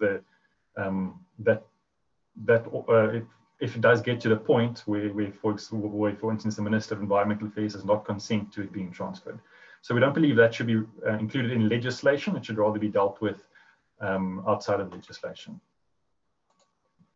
Chairperson, and then clause 3.2, expropriation on behalf of an organ of state by the Minister of Public Works. So we note that it says that the minister must expropriate property if satisfied that the property is required by the organ of state for a public purpose. So, Chair, we understand and we agree with the fact that the minister must or should have powers to expropriate on behalf of an organ of state. For example, Eskom, if land is required for power lines or a power station. However, we are concerned that the word must might place an undue obligation on the state, because it limits the discretion of the minister. In other words, the minister can only refuse to expropriate it if he's not satisfied that it's needed in the public interest or public purpose. There might be other reasons why the expropriation cannot take place at a current time, for example, budgetary constraints. So we would propose that this must should be changed to may, simply to allow the minister slightly more discretion. So if exterior or alternative reasoning comes into play, that they might not be able to expropriate it in a given financial year, that the minister has a discretion to say we will not expropriate at this stage, but may expropriate perhaps in the following financial year. So effectively, this just protects the state from incurring obligations that perhaps it cannot afford at the time. But it still provides a discretion to allow for it. Chair, in clause 7, the notice of intention to expropriate. Now this deals really with the procedural elements of it. When we went through the bill and looked at all the various notices that must be given, the state does not make the first offer of compensation. After the notice of intention to expropriate is delivered, the owner must furnish, according to section 748, must submit a claim for compensation, and that claim must set out full particulars in terms of how the amount of compensation is made up. Now, fundamentally, we believe under section 25 of the Constitution, there's a difference between the value of the property and the compensation which a specific owner might be entitled to. So we believe it might be unfair, especially in light of some of the more qualitative elements, the purpose of the expropriation, policy decisions, the history of the acquisition, for the owner to make the first claim, because it's not sure if the owner is supposed to factor these into its claim, his or her claim for compensation and exactly how this should be done. So we believe this can be remedied by recognizing a difference between value and compensation. So just in summary, Chair, I mean, the value relates to the quantitative inherent characteristics of the property, whereas compensation has to take the value into consideration, but includes external and additional considerations. It relates to the circumstances of the specific owner, and it's qualitative. How the owner obtained the property, for example, won't affect what that property is worth, but it will affect the compensation that should be paid to the owner. So, Chair, we propose that we recognize that distinction in the procedure, and in the process, rather require the owner or the holder to submit details outlining what he or she believes the value of the property is, and then the expropriating authority should consider this value and then apply any qualitative factors to make the offer of compensation. Again, drawing emphasis between difference between value and compensation. And there is some international examples that can be followed. If we looked at the Land and Acquisition and Compensation Act of the state of Victoria in Australia, there says quite simply that the offer must set out the amount that the authority on all available information available to it has assessed as a fair and reasonable estimate of the amount of compensation payable under this act. However, if you look at subsection 5, the authority must have regard to evaluation of the land carried out by the Valuer General, which Australia also has a Valuer General like South Africa has. We believe this will assist to try and manage expectations, both from the state as well as the owner on both parties, to draw that distinction so that the owner should submit details of value, but then the authority must be clear when making the offer of compensation that the value of the property was considered, but it's not net, but there might be alternative considerations which allows it to deviate from the value. And those considerations should be unique to that owner or that bondholder's unique circumstances. believe this will also assist our courts in if it does finally get to the dispute or litigation on compensation, to try to make a better informed decision to see where some of the amounts came from. Chair, then we get, of course, to section 12.3, so the expropriation at nil compensation.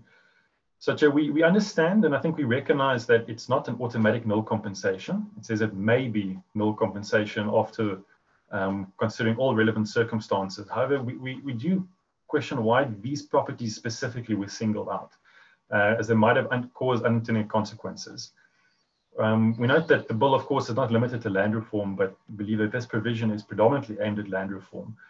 And there, I think the premise that land reform is too expensive, compensation is paid, believe that if one does look at how the budget is used, the evaluations that are conducted, and we agree with some of the previous speakers that we do have a history that must be addressed in terms of the state has overpaid for certain property, and that certainly can be addressed. However, to jump automatically to no compensation, we believe might be an extreme example. The principle of just and equitable compensation for land hasn't been adequately tested, and we believe that expropriation is, of course, part of the toolkit to affect land reform.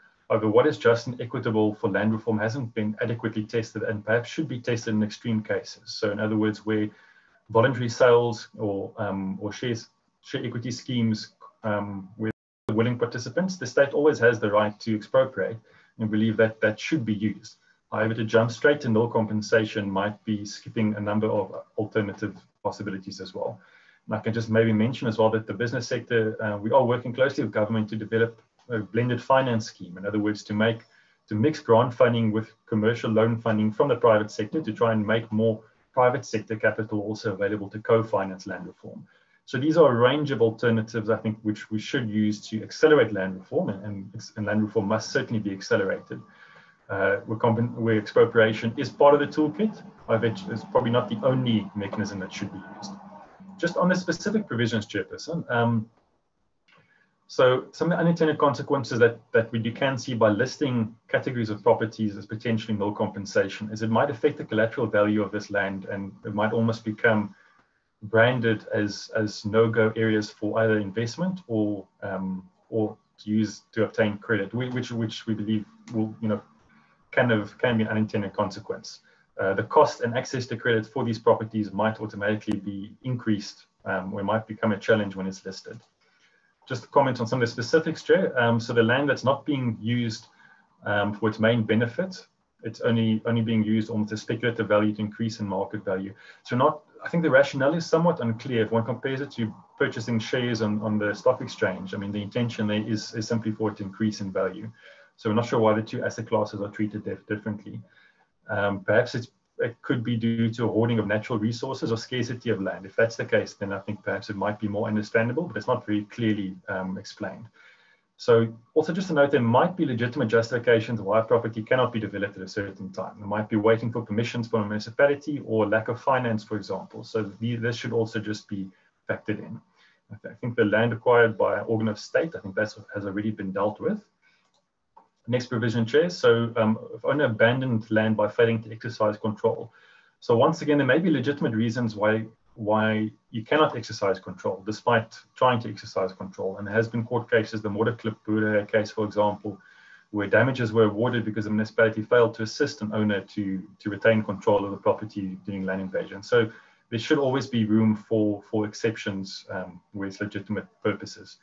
Another unintended consequences, perhaps, is it talks about the owner's intention, which is linked to nil compensation. But we know many of these abandoned buildings in the CBD of a lot of the metros, the owner may have abandoned control. However, there are multiple families living in these houses, and they would be the holder of unregistered rights. So there might be a disconnect between they might not have, or the holders of unregistered rights in the property may not have abandoned the intention, to have a relationship with a property. So nil compensation might not be justified in that instances. It looks only at the owner's intention. Then finally, the subsidies. We believe this is already catered for under section 12.1 as well as section 25.3 of the Constitution. The only unintended consequence, once again, might be that land reform beneficiaries could threaten their security of tenure. as a lot of land reform properties has been 100% purchased by the state and financed by the state. So there, the extent of state subsidies might exceed the value of the property. So we don't know if that's the intention, but it might be an unintended consequence. In other words, that the state could then reclaim the land without compensation. So that is one thing that must be, I think, guarded against for the sake of those beneficiaries. Chair, finally, where the property poses a health risk. So we just want to draw the attention that we mustn't confuse the compensation element with the reason for expropriation. So there might be, and I'm sure there is, numerous municipal bylaws that do exist that deals with penalties and remedies for when a property does pose a health risk. So in other words, by listing it under 12.3, this doesn't automatically entitle the state to expropriate it. It simply means that the compensation might be affected. So there, where property is acquired for a different purpose, for example, for low-cost housing, for a public interest purpose, then the actual costs required to repair should apply, not necessarily no compensation. I believe that might be more rational. So labor tenants, I think the 12.3.4's the latest version is a vast improvement in the previous versions, because it does clarify that the claims must first be processed before land can be acquired. And then, unfortunately, a large part of the holdup in labor tenant claims has actually been the lag in the administrative process, not necessarily the land acquisition. So unfortunately, whilst it's an incredibly important thing to rectify, there's additional things that may be required outside of this legislation to accelerate labor tenants' claims and the processing thereof. Chair, then I think just two more substantive provisions. So the payment of amount offered as compensation. So it does, section 17.3 does state that a delay in the payment of compensation will not prevent possession from passing. And so the Constitution does state that the time and manner of payment must be just and equitable. And we do note that the Hafiji Constitutional Court case did permit possession to be passed to the state before the full amount of compensation was paid. But it must be emphasized that the court did say it was just and equitable in that instance, because it would prejudice the state otherwise to do so. So we would just motivate including that rider in terms of it might not in all circumstances be just and equitable. So we would motivate adding to the end of 17.3 where it is just and equitable to do so in line with section 25.3 of the Constitution. Finally, 17.3 also refers to delay in payment by virtue of subsection 2, which we understand those are legitimate cases where there will be a delay in payment of compensation, or any other dispute. Such as these other-ended disputes, we're a little bit cautious about that it shouldn't be open-ended. We understand section 18, 19, and 20 is quite clear cases where there might be a delay in the payment of compensation, but it should be limited to those instances. So we would motivate deleting any other dispute. Chairperson, the final substantive point is clause 29 allows certain legal documents, steps in the processes to be deemed valid where there was non-compliance with the procedure. So the expropriation bill, in essence, is about procedure. It's a procedural bill. Where there are bona fide mistakes that have been made and there's no prejudice to either party, we're certainly not opposed to that being condoned. It shouldn't invalidate the whole process. Our only question is who decides, and the bill is not entirely clear in terms of who decides whether or not there is material, whether there is prejudice, or whether non-compliance with a specific provision was material or not. So to rectify this, we would propose that there should either be agreement between the parties to condone non-compliance with certain procedures, or failing that, where the parties can't agree, reach agreement, an application should be made to a court for condemnation, so that the court can confirm that it is in fact immaterial and doesn't prejudice anyone. So just in conclusion, the current expropriation legislation certainly is not adequate for given our constitutional democracy. So the new legislation is vitally needed. There's no question about that. We are broadly supportive of the provisions of the bill. We do believe that the majority of it is world-class. However, we are concerned about the nil compensation provisions and the effect it may have on investor confidence in finance. So I think communication campaign as well, and perhaps looking at that wording might assist to allay the fears of investors. And we hope that perhaps some of our other comments on the procedure would assist the committee in its deliberations. Chairperson and members, thank you very much for the opportunity. Thank you, Mr. Boshoff. And for your presentation. I now invite honorable members for clarity seeking questions. Honorable members.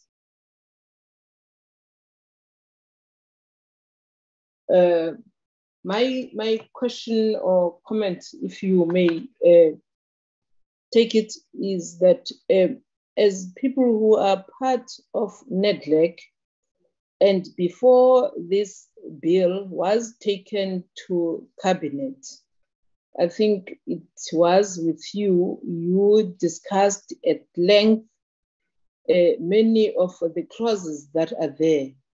And then today, again, you are coming here.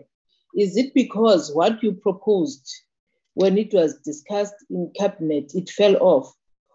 Or you want to ensure that what you proposed has to see the light even in this platform? Remember, you had a platform before. You are coming back again. Thank you.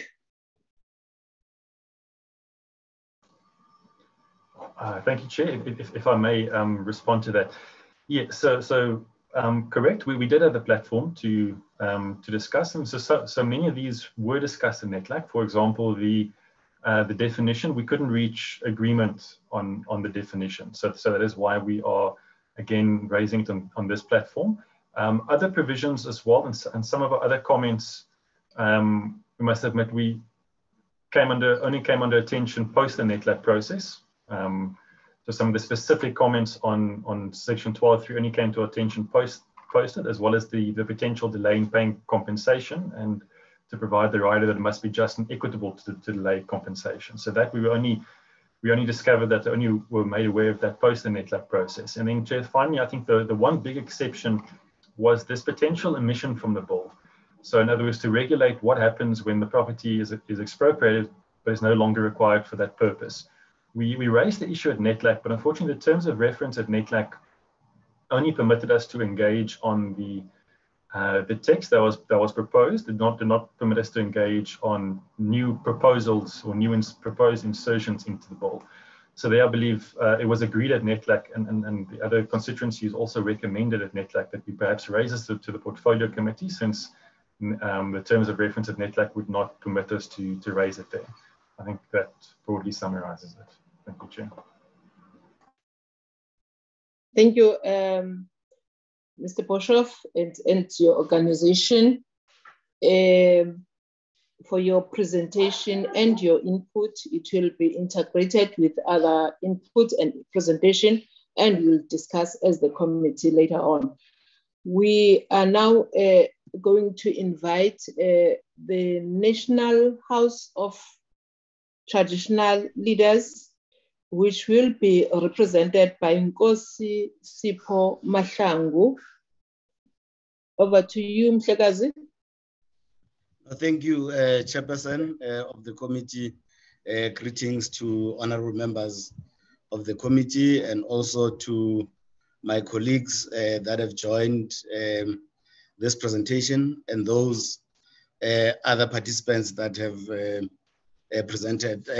Maybe, Chair, I will start by qualifying who the National House represents, as I've listened to other members that were presenting, or other presenters. I think as the House, we are a statutory body that represents 882 traditional communities throughout the country, with approximately 10,000 villages, and about just over a third of the population in this country. Those are people that the institution of traditional leadership is responsible for. And our role as the National House is to promote the role of the institution within a democratic dispensation.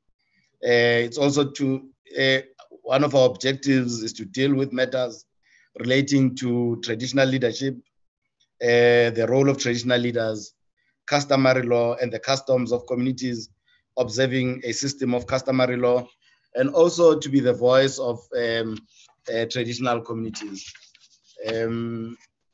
We make submissions on this expropriation bill, of which we support as an institution of traditional leadership in terms of background, property rights, that is rights of individuals to own land, houses and assets are important to democratic rights as enshrined in the Constitution under the Bill of Rights.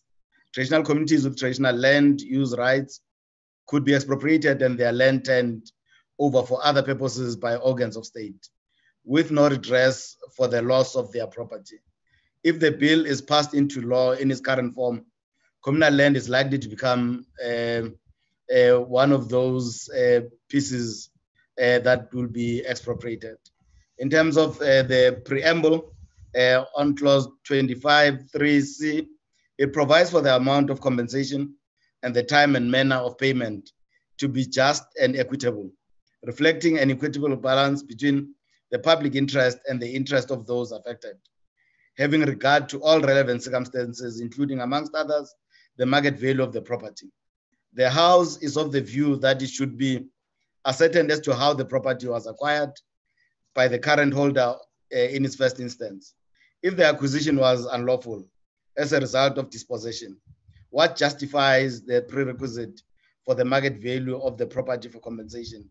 It may be argued as to what compensation is for. I think we need to remember that dispossession was very painful. Many people were killed, many people have died. So yeah, I think we feel that there might not be any need for compensation. So if we talk about just and equitable compensation, we should bear in mind of the past access and unlimited use of natural resources such as water, land, soil, and vegetation that has enriched the previously and currently advantaged individuals. Therefore, just and equitable compensation should take into account the fact that the previously advantaged individuals benefited freely from the resources at hand. Just and equitable compensation should also take into account the previously disadvantaged individuals, or HDIs, who are currently under the employment of whatever nature or survive from the activities of the property holder. This could be farm workers or any other beneficiaries of the property holder who should undoubtedly be considered for an equitable share of compensation. Emphasis is hereby placed on clauses 25(4)(a), 6, and 7 of the preamble, which are very important in as far as the bill is concerned. In terms of clause 1 definition, the bill defines property as property contemplated in section 25 of the Constitution. The House recommends that property which may be expropriated must be defined clearly in the bill. In terms of the bill, property is not limited to the land and includes a right in such property. This definition can include mining rights, movable property, and unregistered, customary, and other land use rights. The minister has the power to expropriate any property anywhere and approve the purchase price thereof. It therefore means that the minister will have the right to expropriate any item or property such as a house or a car, and then determine the price as long as the correct procedures are followed. The bill must clearly state that communal land, that is land owned by the community under traditional leadership, is exempted from such expropriation. In terms of unregistered rights, it means that it's a right in property, including a right to occupy or use land which is recognized and protected by law, but is neither registered nor required to be registered. These include the rights of tenants to occupy properties under lease agreements, the rights of farmers, and also the communal land use rights held by people living on land in traditional communities. The House is of the view that expropriation of third-party rights must comply with the Constitution. In terms of clause 2, that relates to the application of the Act, that is clause 2, subsection 2. The House does acknowledge the fact that there must be an agreement for expropriation, but is worried that it would appear an agreement is highly emphasized as a prerequisite for expropriation. The fundamental question to be asked is, why the necessity of expropriation? what happened to the willing buyer, willing seller approach. In terms of clause 2, 3, that deals with powers of the minister, which also extend to expropriating authority. We are of the view that only the minister should have the power to expropriate property, and that the definition of expropriating authority should exclude organs of state, since municipalities, government departments will be able to use the bill to further their own interest. I think departments are run by officials, and sometimes there would be competing interest with public interest. In terms of clause 3, that deals with powers of the Minister of Public Works, that is clause 3, subsection 5D, which deals with costs which must be paid to the thing, or that covers the expropriation action. I think traditional councils or structures of traditional leadership are an organ of state which are seriously underfunded. It will make it very difficult for these traditional councils to refund the minister for costs that have been incurred for expropriation. So we would plead that maybe a dispensation for transfer to a traditional council that cannot afford to pay be drafted, and only those traditional councils that can afford to pay be allowed to pay. I think we are busy now working on a program called Investment, and it would need for us to decongest some of the traditional councils for us to be able to implement that. And I think many traditional councils might not be able to afford, if there is any land that has been expropriated on their behalf, that is to pay for the costs for that expropriation. But whatever that would be done, it would be done for the benefit of the people that belong to that traditional community. In terms of clause 5, that deals with investigation and gathering of information for purposes of expropriation. Clause 5, 2A, which provides for the expropriating authority to authorize any person, if the property is land, to enter upon the property at all reasonable times, as may be agreed to by the owner or occupier of the property. The National House submit that the protection of some sort is necessary or a prerequisite for any person authorized to enter and access properties in order to perform duties associated with this act. If this matter is left as it is, it may be a danger to those who will be performing such duties. And I think we've seen how other people are treated when it comes to expropriating properties. In terms of clause 5,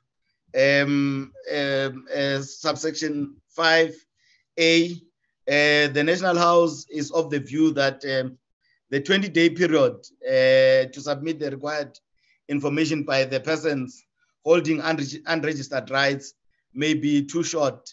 So we therefore propose that sufficient time, maybe up to 3 months, be provided for such a purpose. In terms of clause 7, that deals with the notice on intention to expropriate. That is, we make submissions on clause 7, subsection 4A. And I think members would be aware what that clause states, and our proposal as the House is that the sentence should read as follows, open quote, the amount claimed by him or her as just and equitable compensation, and furnishing all particulars as to how the amount is made up, as well, that is, this is the insertion, as well as to whether he or she benefited from the property, for how long, and in what monetary terms, close quote. That is in terms of clause 7, subsection 7B, Roman figure 3. That says that the expropriating authority may decide not to proceed with the expropriation of the property. The House is wondering why it would be that the expropriating authority may decide not to proceed with expropriation of the property. Even if there may not be an immediate need to warrant expropriation, expropriation should take place as a means of transformation.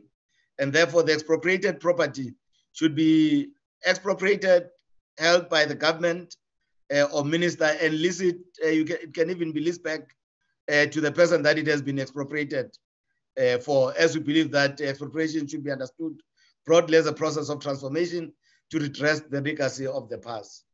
In terms of clause 8 and 21 that deals with notice of expropriation and determination by court, the bill gives powers to the state to take property by serving a notice on the owner. And it also gives powers to the owner to contest for compensation up to a court of law. It further allows the courts to adjudicate only on the compensation offered by the state and not on the validity of expropriation. Property rights as contained in Section 25 of the Bill of Rights in the Constitution of the Republic is clear. That is, Section 25(2)(b) of the Constitution specifically determines that property may be expropriated subject to compensation, the amount of which and the time and manner of payment of which have either been agreed to by those affected or decided or approved by a court. The bill further says that the state may give expropriated owners 60 days in which to sue for more compensation, failing which they will be deemed to have accepted the offer. People who do not have the means to sue within the time period will not have their dispute over compensation decided by the courts. In terms of clause 9, that deals with vesting and possession of expropriated property. Clause 9(3)(b), which I believe that members of this committee are aware of what it says. We believe that as the National House and propose that there should be a way of determining and recording the status of the property upfront so as to avoid willful or negligence on the part of the owner or holder of the expropriated property to maintain the property or to intentionally appreciate the property to justify high compensation. In terms of clause 12, that deals with compensation for expropriation. Clause 12(1)(c), which deals with regard to the market value of the property. This clause implies that in determining compensation, it should also be taken into account the market value of the property. The House submits that it should also take into account the property benefits the expropriated holder enjoyed over time, as well as his or her current standing. The free usage of natural resources by the selected few is considerable. Clause 12(2)(d), which states that in determining the amount of compensation to be paid, the expropriating authority must not, unless there are special circumstances in which it would be just and equitable to do so, take into account the interest of other persons which may be affected by the relief ordered. The House submits that this may be a deliberate attempt for enrichment and therefore cautions against this. In terms of clause 21, that deals with mediation and determination by the court, clause 21(4) or subsection 4 provides for a court to make such order as it considers just and equitable if a provision of this act has not been complied with. The House is of the view that the courts of law are going to be burdened with expropriation, and it would appear that the process may be dragged for long unnecessarily. The House submits that the office of the Chief Justice should be approached to dedicate courts for this process. This also talks to clause 22(7)(a), which provides for the expropriating authority to approach the court for an extension of the period of temporary usage beyond 12 months. If the owner or holder of an unregistered right whose right in property has been taken does not agree, this also justifies the need for dedicated courts. I thank you. This is our submission as the National House of Traditional Leaders. Thank you, Chair. Thank you, Nkosi Mahlangu. I now invite honorable members to ask clarity-seeking questions on this presentation. Honorable Graham Murray. Thank you very much, Chair. Nkosi Mahlangu, thank you very much for a very detailed and considered input. And I think you've made some fantastic recommendations in your input. I just wanted to ask you for some clarity. You've requested or you've proposed that there's an exemption on communal land. Now, the purpose of the expropriation bill is not just around land reform. So it's not just about expropriating property for land reform purposes. The expropriation bill also gives powers to the government to expropriate land for its own purposes. So that would be for building a road or for building a hospital or a school or something to that effect. So that would be where it's building, it's expropriating land for a public purpose. So my question to you then is, if all communal land is exempted from expropriation, what would your proposal then be with respect to how the government would utilize property, given that government can't build on somebody else's property, they can't build infrastructure on somebody else's property. How would you propose government then approaches utilization of communal land where it is required for public purpose? Thanks very much. Thank you, Honorable Graham. Mara, over to you, Nkosi Mahlangu. No, thank you so much, Chair. I think we are all aware that the land that is held by traditional leaders, it is in the hands of the Department of Rural Development. And we believe that that land is already in the hands of the state. So it would require just a negotiation between the traditional council and government. And I think that's what we always ask for, that we do not oppose development that is supposed to be done in land that is in the hands of traditional leaders. But what we want is that we need to sit down and know what is going to be done there and agree with whoever that wants to bring development on that piece of land. And in most cases, I think there hasn't been instances where we would say no. We would only say no when we are not consulted as a sector. Thank you.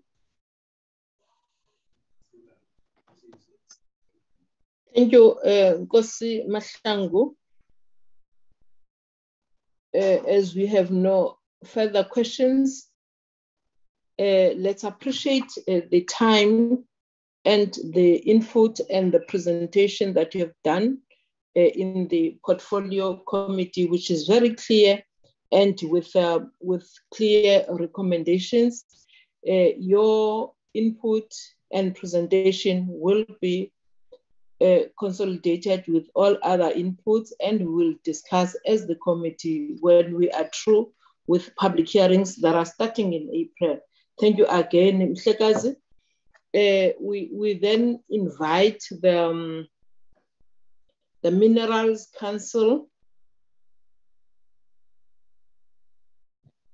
which will be represented by Ms. Brown. Good afternoon, Madam. It's still morning. Good morning, Madam Chair and honorable members. My name is Ursula Brown. I represent the Minerals Council of South Africa. Madam Chair, if I may just check, is my screen showing on your side? Yes, Ms. Brown, it is showing. Thank you.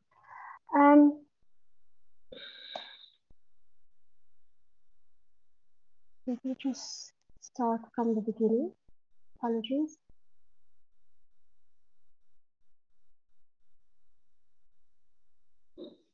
Just a short introduction, Madam Chair, on who we are.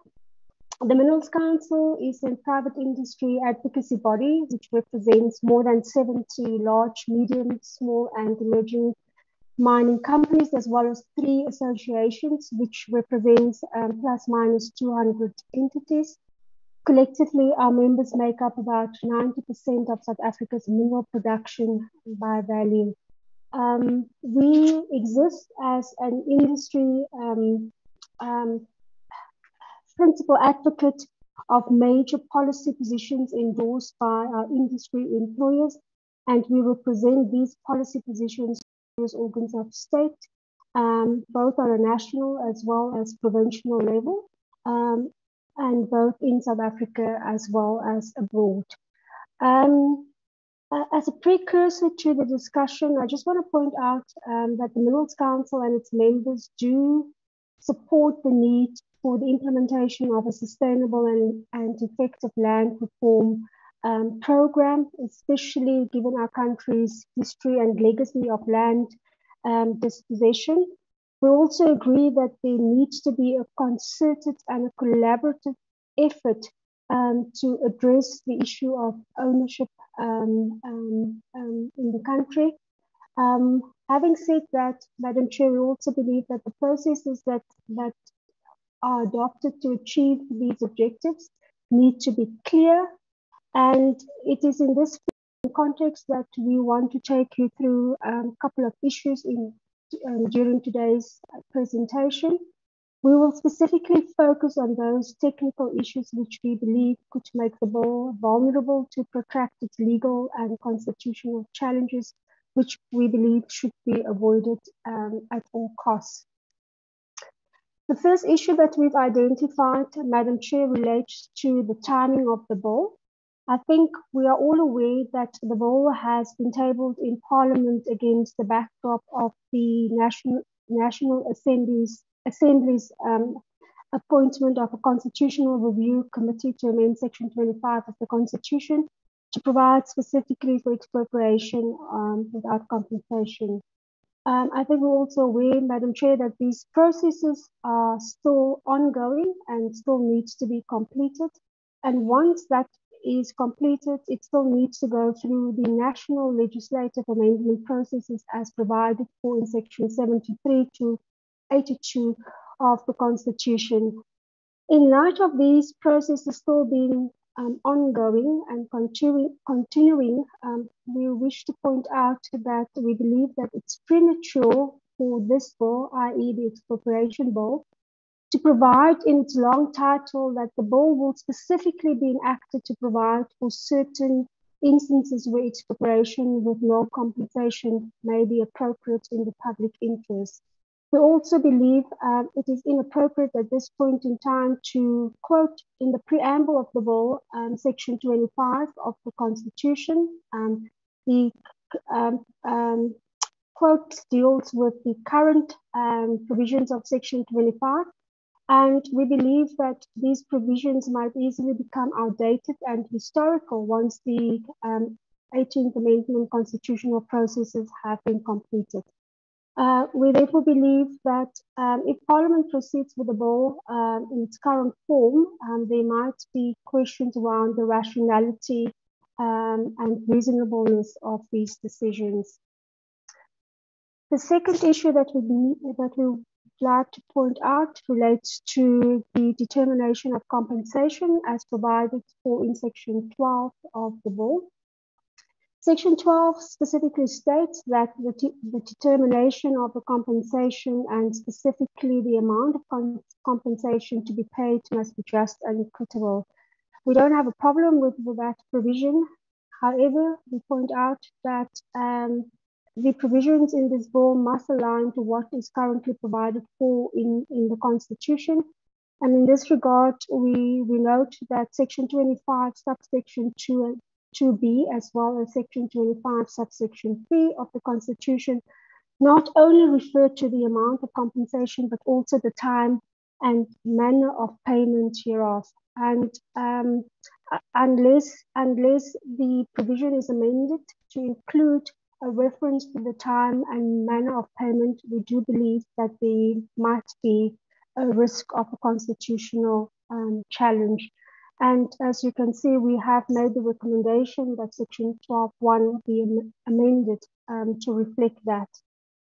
In addition to that, we point out that Section 25.2b of the Constitution specifically state that the compensation, that the time and manner and the payment of the compensation must be agreed to by those affected or decided or approved by the court.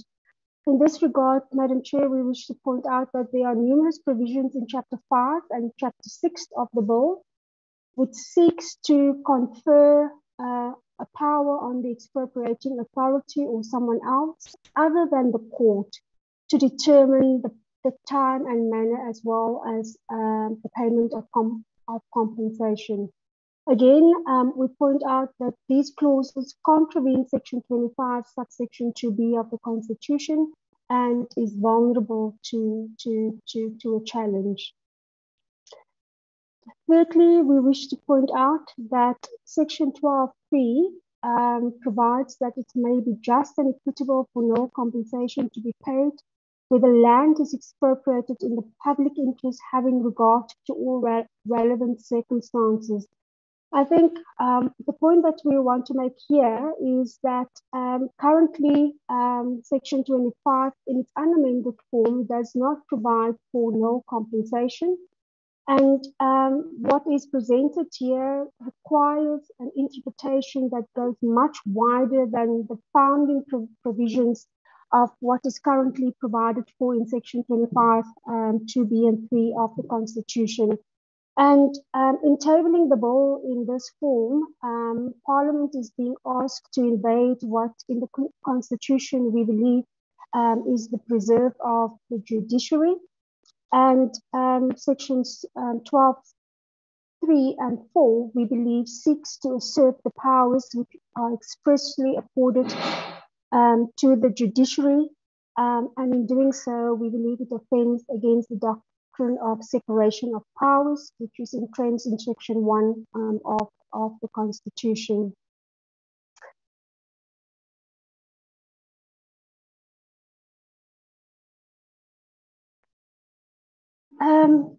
With regard to the specific clauses provided in Section 12(3) and also Section 12(4) of the bill, I think we all are aware that these clauses provide for specific circumstances where expropriation for no compensation might be permissible.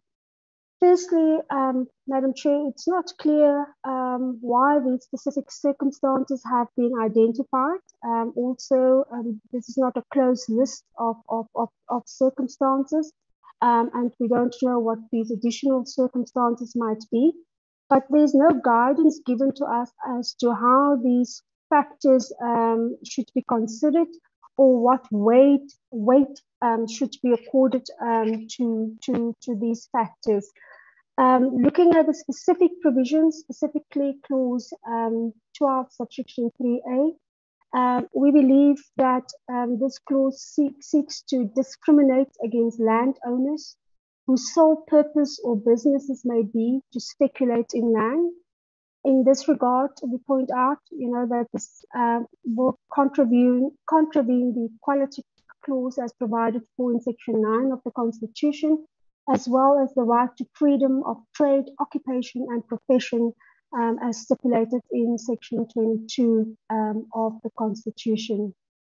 With regard to Clause 12, subsection 3C, we noted that abandoned land has also been identified as one of the factors that could lead to no compensation. We are not clear why it is necessary to include this. Abandonment, when it happens, and abandonment is a factual assessment that's informed by the intention of the owner, whether or not he or she wants to abandon the land. But once that happens, the land automatically accrues to the state. So it is not clear exactly why this provision has been inserted. And then secondly, in the context of Section 12, subsection 3C, abandonment is defined in a very narrow context. It's defined as a failure to exercise control over land. We believe this is an incorrect definition, as abandonment, as I pointed out, is a legal concept and an established legal concept by that. And it has also been clearly defined by our courts. With regard to Clause 12, subsection 3E, again, we're not clear why the reference to property that poses a health and safety risk has been included. This is particularly relevant in the context of mining. Mining by its nature presents health and safety risk. Having said that, there are stringent provisions in the Mine Health and Safety Act, which mining companies have to comply with to ensure that the impacts are, or the negative impacts from a health and safety perspective are adequately managed and mitigated. In this regard, we would therefore suggest that the word unlawful should be inserted before health and safety to specifically deal with those instances where the property presents an unlawful health or safety risk. Secondly, in reading section 12(3), our view is that this specifically deals with the issue of land. And in section 12(e), references are made to property as opposed to land. We believe that the reference to property in this context is incorrect, and it should be aligned to the other provisions in section 12(3) that specifically focuses on the issue of land. Coming to clause 12(4), I think some of the other speakers have also addressed this issue. Our view is that this provision is clearly in contravention with section 23 of the Labour Tenants or the Land Reform Act, which specifically states that the owner of affected land or any other person whose rights are affected shall be entitled to just and equitable compensation as prescribed by the Constitution for the acquisition by the applicant of the land or the right in land. There's therefore a clear disconnect between what is stated in the Labour Tenants Act and what is envisaged in terms of section 12(4)(e). Going back to clause 2, this provision deals with state-owned corporations' ability to veto acts of expropriation. This provision specifically states that an expropriating authority may not expropriate the property of a state-owned corporation or a state-owned entity without the concurrence of the executive authority responsible for that corporation or entity. It is our view that this clause affords the executive authorities responsible for state-owned entities or corporations the ability to veto the expropriation of any land owned by such corporations. And the bill does not afford a similar right to private owners or occupiers of land. In this regard, we believe that this provision offends the doctrine of equality as provided for in section 9(1) of the Constitution, which specifically provides that everyone is equal before the law and has the right to equal protections under the law. And it also offends section 33(1) of the Constitution, which specifically provides that administrative actions needs to be reasonable. With regard to section 9, this provision deals with the vesting of the expropriated property.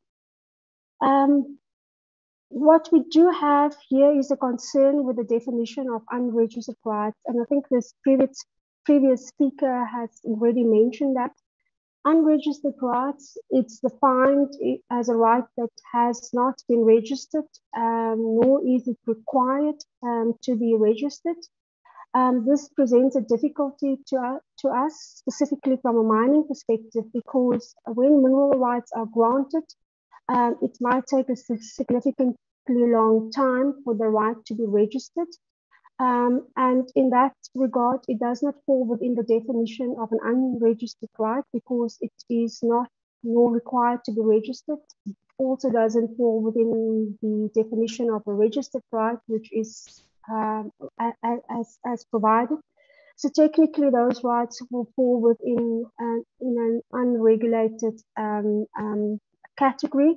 Our recommendation is that section 9(1) of the bill be amended to specifically reference those mineral rights which have been granted but not yet registered. With regard to Section 9(1)(b) Roman 2, we also recommend that the section be amplified to additionally include a reference to mineral stockpiles and residue dumps. These are mineral dumps which have been established before the MPRDA came into effect. It will fall within the definition of an unregistered right, and what we're asking is that Parliament consider excluding this from these dumps from vesting with the property on expropriation of the property.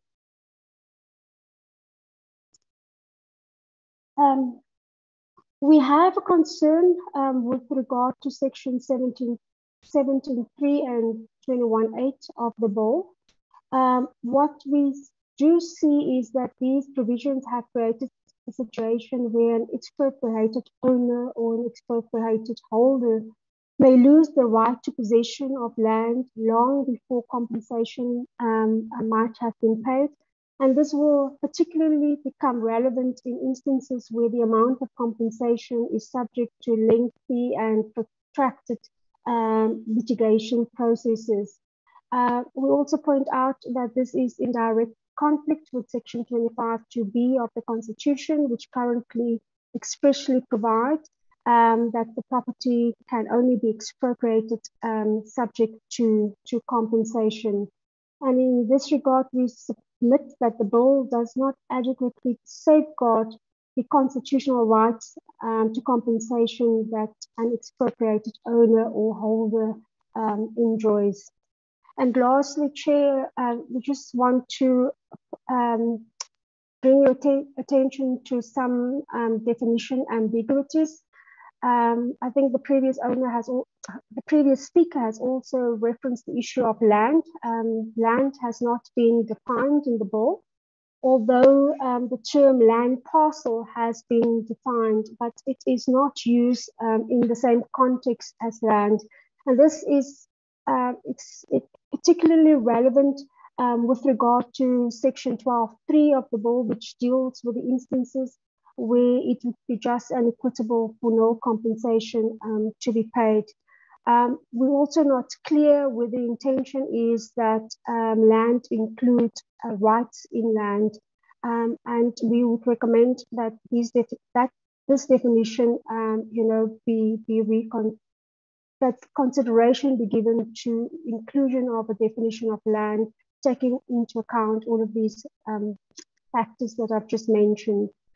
The issue of public interest, although there is a definition in the bill, what we believe it does, it seems to conflate the provisions of Sections 25(4)(a) and Section 8 of the Constitution. Sorry, Section 25(8) of the Constitution. Having said that, the definition does not include the provision in Section 25(8) that equitable redress must be achieved subject to a provision that any departure from the provisions of this section is in accordance with the provisions of Section 36(1) of the Constitution. And Section 36(1) deals specifically with the limitation of rights. And we are of the view that the omission to Section 36(1) potentially has the effect of rendering the definition of public interest unlawful. Chair, I think I've already dealt with our concern in relation to unregistered rights. There are some other issues that we have identified, and those are set out in our written submissions, and I will leave it here for now. Thank you very much for the opportunity to address you on our concerns. Thank you, Ms. Brown, for your presentation. Now inviting honorable members for clarity-seeking questions. Honorable members. Honorable members. Ms. Brown. Honorable Matebula, before I come in. Honorable Matebula. Thank you very much for the opportunity. Chair, well, there's only one question that I just want to pose, or rather get clarity on from Ms. Brown. Ms. Brown says that the amendment bill does not safeguard the rights of the people, in particular those whose property might be taken away if the conditions as specified by the bill, once it has been signed into law, are not met. Chair, I must indicate to Ms. Brown that this is a constitutional amendment bill, which in actual fact is in line with other sections which are contained in the bill, which protects the rights of the people. One of which is section 36 and section 9 and 10 of our constitution, which guarantees the rights of our people. I just want to check with her if then, in an event that there is a violation of the rights of those people who might be affected by this bill, if those people will not have any recourse whatsoever to challenge those rights of which the government will be having over their properties. Thank you very much, Chair. Thank you, Honorable Matebula. Ms. Brown, my question, is the Mining Council not working with the Trade and Industry Chamber that sits on NetLeg, where the issues that you have raised in your presentation now not raised in NetLeg? Thank you. Chair and honourable member, thank you for your questions. With regard to the first question, obviously anyone whose rights are adversely affected by the bill or the law once it is enacted will have recourse to the courts. But I think the point that we're trying to make is that we need to address those issues, before it gets to the court. But before it gets to the court, because what normally happens is that you take a piece of legislation on review, for example, and then it gets involved in protracted legal processes that can actually take a couple of years to resolve. And the outcome of that is that the implementation of the legislation could be significantly delayed. So what we are stating and recommending is, that we need to look at these issues so that once the law is implemented, there's clarity and there's also certainty, and we can progress the issues that the law actually intended to achieve. With regard to your question, Madam Chair, yes, we do form part of the Buse constituency. I think what has happened in this instance is that we did not participate in those processes for reasons that I'm not going to disclose here. I think at the time that I joined Buse, I joined the Minerals Council, these processes were long ongoing. As Mr. Boshoff has indicated, they have been involved in this process since 2013. So I think it is probably just an omission, but we have thought it appropriate, therefore, to also address the issues that our members have identified. Thank you, Chair. Thank you, Ms. Brown. Thank you for your presentation. As I've indicated earlier on, your presentation will form part of the document that will be compiled for a consideration by the members of the Portfolio Committee. Thank you again. We now invite our last organization for the day, which is ANC Women's League team, which is led by Advocate Sandra Makwasha. I hope that I'm pronouncing it correctly. Dr. Kanyisile Litchfield Shabalala and Advocate Nomazocho Memani. The floor is yours, ladies. Thank you, Chairperson. Good day to you and the members of the Portfolio Committee. I am Advocate Sandra Makwasha. I'll be leading this presentation. I would like to start by firstly underlining the purpose of the ANC. Oh, thank you for the slides. The purpose of the bill from the reflection of the ANC Women's League. The purpose should provide for the expropriation and reparation of property and land in South Africa for the best interest of its citizens, and to provide for matters connected therewith.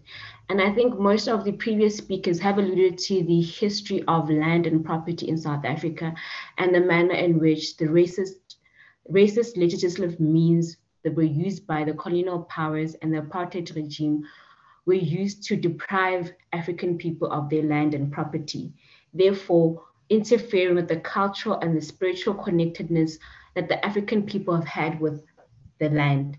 It's also very important to understand that land for African people is more than a source of financial resource. And I think in the privileged speakers that have spoken from a point of privilege have failed to understand the spiritual and the cultural purposes of land and property for African people. And I think when they were making their presentation, they were speaking from a point of a 1% of South African that holds the property and the right to land in South Africa. It's very interesting to understand that those who work the land do not own the land, and those who need the land do not have the land. And those who want to retain the land have vast lands that are sitting vacant and are not doing anything with the land for the assistance of the South African people and the majority, and specifically the most vulnerable members of our community, who are in this instance Black women, who are from poor and vulnerable communities, as mentioned by our previous speakers in the Western Cape. I think that is a great case example of why we need this bill and the importance of the bill in trying to remedy the past racial legislative acts that dispossessed our people, as well as trying to map up a future where the South African people or its citizens contribute to the economic growth of the country. We are fully aware that women in urban areas, in rural communities, have small-scale farming and who need the financial assistance to prevail in this situation. So the naysayers who are making us look at the worst case scenario without adequately improving the bill or adequately addressing the issues that they have with the bill are not assisting in creating a rainbow nation that they are saying that we are working towards. How do you walk hand in hand with someone when you live in a lavish 1% lifestyle and the rest are in poverty? I would like to go to the second aspect of this. Sorry, apologies for that. I just lost myself there. Our submission as the ANC Women's League chairperson is that the amended version of the bill, we have our submission in respect of which aspects of the bill we find necessary to be amended. And we have this idea that not only do we want to expropriate for specific preferences, but we believe in the act of reparations. And then Dr. Vilakazi will speak to that and highlight the importance of the history of reparation and how it can be done in South Africa. And the idea behind the bill is to ensure that we empower the poor and the most vulnerable members in our community after following due process for either compensation, for either following due process for either expropriation with or without compensation, depending on the history of the land and property in question. And that goes in line with Section 25 of the current Constitution as it stands. And I know that we have had debates around what does Section 25 mean? Does it mean without or with expropriation? I will then go to my first speaker and allow her to speak in terms of chapters 5 to 8 and address the committee on that aspect. Thank you very much, Sandra, for the introduction, and thank you, Chairperson of the committee, honorable members, you are greeted, all protocol observed. Chapter 5 is the chapter that speaks on compensation or expropriation. And that compensation for the descendants of the settler population in South Africa is calculated at what is called market value. So they are saying, South African government, for what the land that will take from us, this is the economic value that we will suffer. Now, the Women's League asks, has anybody ever stopped to think of the loss that has been suffered by the dispossessed? For over 400 years, since 1652, the indigenous populations of this country have not been in command of their land. What have they lost? I think this would span volumes of an encyclopedia. And since we do not have the time, I will save the committee's time and reduce this to 3 things. We lost spiritually. I think Pretty talked to it, the second speaker of today, and Sandra has just talked to it again. Land for Africans is not a commodity. It is not a property. Land for Africans is a physical plane that takes us to the metaphysical plane. Why am I saying that? Because our altars are erected on the land. Umsamo wethu is erected on the land. Our departed, who is a bridge between us and the originator, what people call God, is on the land. So land for us is what the church is to Christians. It is what the mosque is to Muslims. It is what the temple is to Hindus. And you know, in the law on armed conflict, you are prohibited, no matter how much you hate your enemy, to attack places of worship, as I have counted them. But we were attacked on our land and violated. Our altars were desecrated. In fact, the tombs were looted. And the evidence stands in European museums now, who are proudly displaying the loot of what they took from this continent unashamedly. That's the spiritual loss that happened to Africans. Economically, they always tell us about the Wall Street crash. No, honorable members. There's actually a crash of 1873 that lasted until 1896, the European economic crisis, which is why it was within that period that they called in 1884 to 1885 for the Berlin Conference, where they agreed for the partition of Africa. It's actually called the Scramble for Africa. And what were the chief tenants? They need to avail the minutes of that meeting, and us who dig and dig, we find some of these things. Chiefly, land grabbing was what Europeans agreed upon, that to take them out of the economic quagmire, they will dispossess Africans and turn them into servitude in the land of their mothers and fathers. They agreed on cheap labor of Africans. They agreed that Africa shall be the bedrock that returns Europe to economic prowess. And they did exactly that. Which is why in 1806, the British formed what is called the British Chartered Company, BSA, Yaga Cecil John Rhodes. And you know, they still do that today, where the companies take care of the economics and the European governments take care of protecting them and politics. So that's why you had the Dutch East India Company, the British South Africa Company. I mean, companies as far as Denmark had chartered companies that were reaping economic benefits out of Africa. What did we lose? The third thing, self-governing activity. Honorable members, I don't want us to cower under the table each time we talk about expropriation of land without compensation and racist people throw at us like it was done this morning already. throw at us the issue of Bifakane. They say, oh, when we found you here, you were disorganized, killing each other. No, that's actually such a bastardized version of history. It happens to everybody on the face of this planet. It's called state formation. We should own Bifakane and not be ashamed of it, because it showed that we were people in motion. We were in a process of what is called state formation. It happened when the Celts were differentiating into the Irish, the Scots, and the Welsh, when the Germanic people were differentiating into Anglo-Saxons and the English. It happened when Bismarck unified Germany. So they mustn't come here and tell us they came here to civilize us. They did us a favor by taking our land because we were killing each other. No. The difference with the examples that I've just cited is that those people, they didn't have a Mazul Nabesu to come and add to the confusion of what was going on in their state formation. They were allowed to develop on their own. We have been denied it. So that is the loss, which is why the Women's League is saying there shall be no compensation for land expropriated from descendants of settlers. And yeah, they will stand here and tell you I was not there in 1652. Tough luck. If you are not a perpetrator or a beneficiary, either way you have benefited from this land. So we stand to say there shall be no compensation for them. Instead, we argue something different. Seeing that they have such indignation after 400 years of oppressing us, to still call for being compensated for the land that they grabbed and ripped economic activity out of it for over 400 years.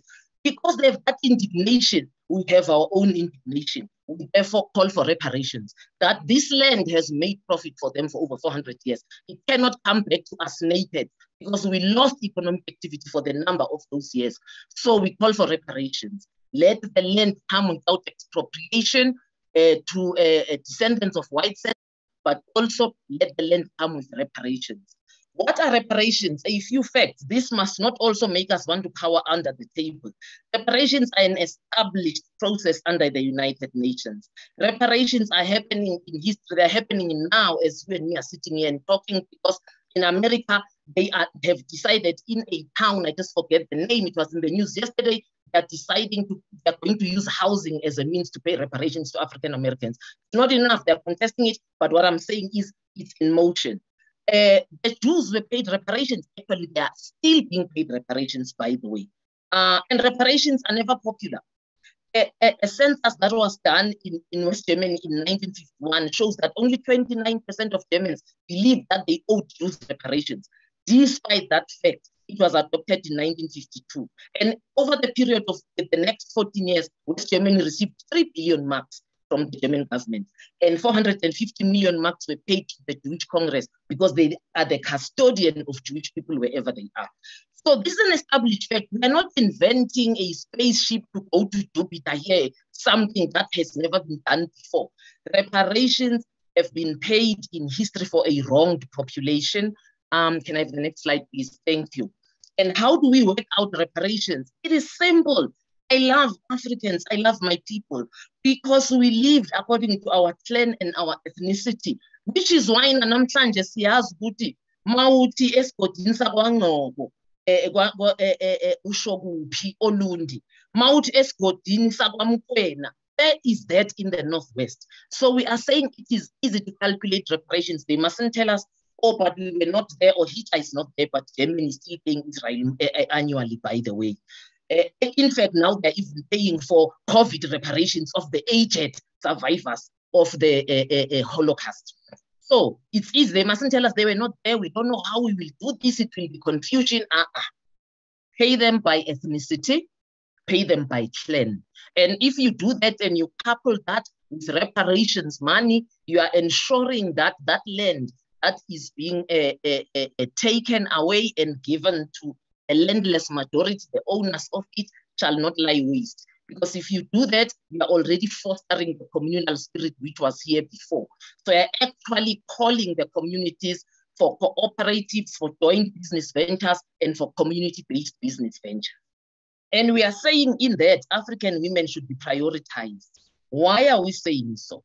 Because if anybody is sitting here today and still honestly believing that customary law is African, then they don't know African history. we really call them to go and read it up. Because customary law is an 1878 law that was written by the British in Natal. And they don't deny that when they wrote it, they had not nullified the Dutch Roman law, because we were Dutch colony before we were English colony, by the way. And they also were using their own, the English law. And Three Tenets, they say the law, when they wrote it in 1878, was a draft, but it kept changing. But they say three things stayed constant, and they made sure. The first one is that the African woman is the property of the man. The second one is that the children are the property of the man, who is the head of the woman. The third one is the law of progenitor, that the firstborn male shall be the one that inherits land. So we are saying African women should be prioritized because African women have never been the property of men. As a matter of fact, African women in this land to date are in charge of agriculture, and that's what we were. And because we were in charge of agriculture, we were in charge of the whole food value chain, which is how we controlled markets, controlled seeds, controlled what is to be eaten in the home. That's how we ended up being the cooks. It was not oppression. It's because we understood what herb goes with what. So we are saying women in this land that is being taken back to its owners should be prioritized, because today we are the bulwark of agriculture in this continent. So that is our submission on chapter 6. I hope it is clear. No expropriation for descendants of settlers, and we demand for reparations. Oh, and by the way, the Dutch government and the English government should not be let loose on this one. They owe us reparations for the land that was taken, because they were in charge of the process, as Germany is paying, even if Hitler is dead. On chapter 6, our submission is very simple. We are only arguing for the time periods in this section. We are saying that matters brought before the court should be speedily resolved so that it does not affect the parties concerned. And we call for a provision in the regulations to be attached to the bill to this effect. Thank you very much. Can I have the next slide, please? Thank you. And in chapter 7, our submission is that we merely suggest the reduction of the 30-day period to 15 days, again in the spirit of what we suggested in chapter 6, that the resolution of these matters will be a priority for government. Thank you. The next one, please. Chapter 8 deals with withdrawal of expropriation. The Women's League finds this chapter actually confusing, and it scares us because it can be a chapter that opens a can of worms, because we already are aware of the indignation of the 1% that owns the land, who have no remorse, who are not prepared to let it go, who actually have the nerve to say, pay me for the land that I stole. So we are saying this chapter can open a can of worms. We rather recommend that it doesn't stand as a chapter, but it becomes a subsection of chapter 7, and that it says where there is no longer need for the state to expropriate land for public interest, which will be in rare cases, because how would you have come through all the processes that are so legally tedious and then arrive at a place where you say, I don't need expropriation anymore? But because legally you don't close the loop, we say, okay, we keep the loop open, keep it as a subsection in chapter 7, and word it and say in the stringent cases where it appears that there is no longer need for the state to expropriate for public interest, then the expropriation can be withdrawn. Thank you so much. I will now ask our next speaker, the advocate.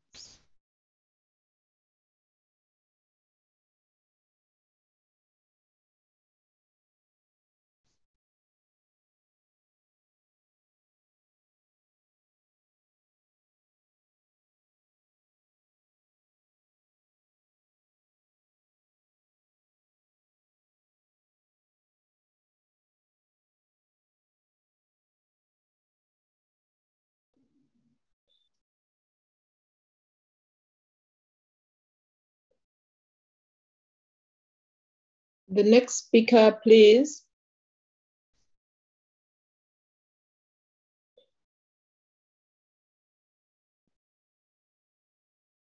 Sorry, Chairperson, I was busy talking and that I am on mute. Sorry, very sorry.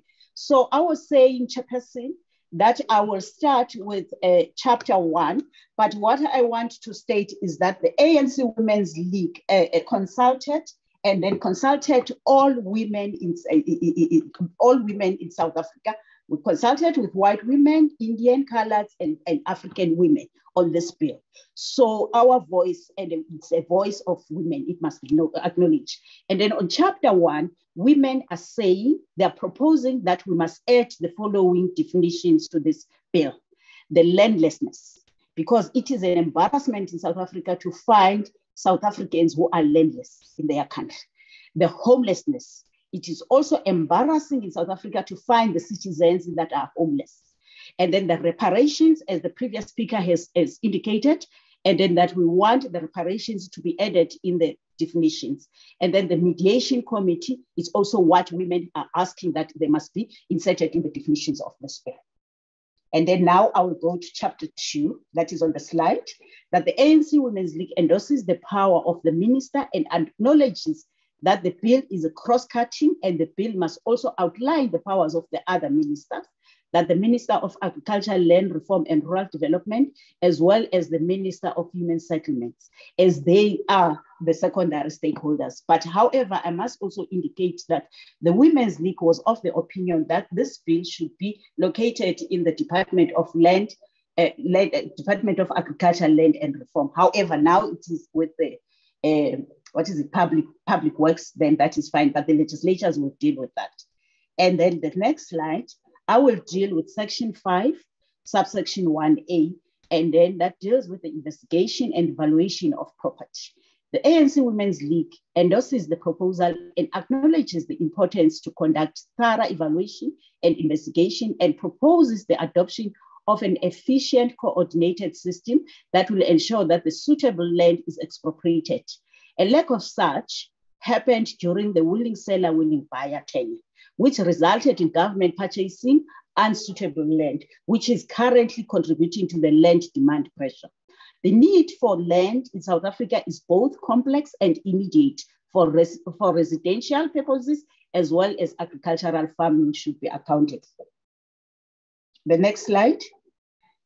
That is section 5, subsection 1B, the registered and unregistered. ANC Women's League also proposes the publication of the outcome of the investigation for transparency to enable us to be aware and claim enable women to be aware and claim their rights either as registered or unregistered owners. We acknowledge that women are not empowered to participate in issues affecting them. A lack of transparency in this regard can be overlooked, and the existence of registered or unregistered rights owned by women. The next one, please.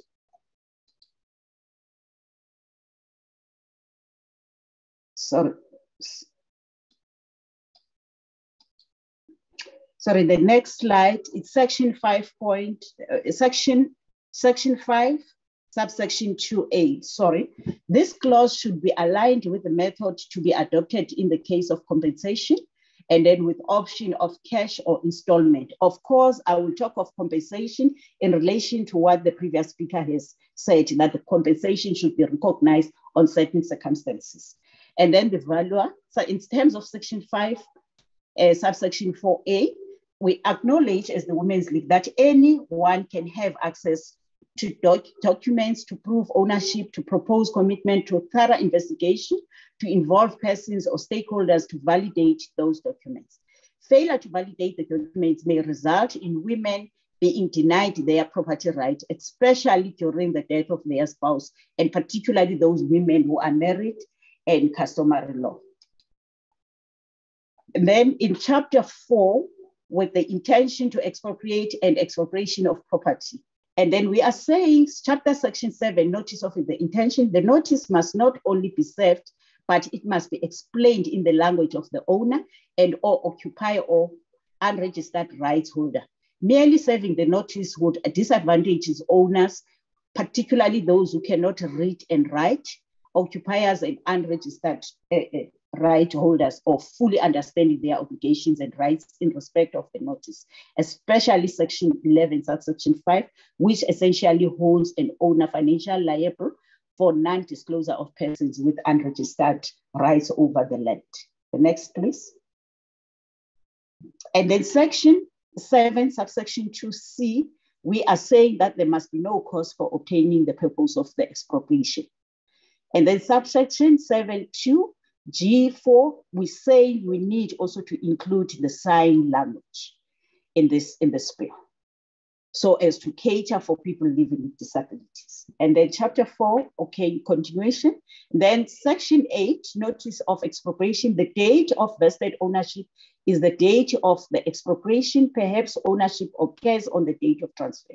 This section creates an uncertainty around ownership, possession, and transfer.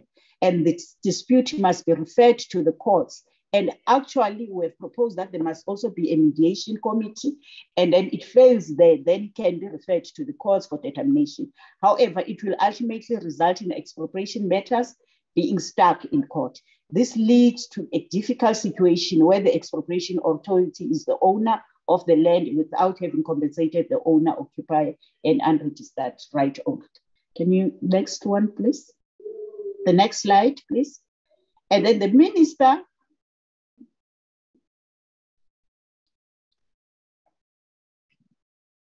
the minister regulations may perhaps provide clear time periods for expropriation of land and property cases to be dealt with, or minister may empower the land court to specifically have exclusive jurisdiction to adjudicate matters under expropriation bill.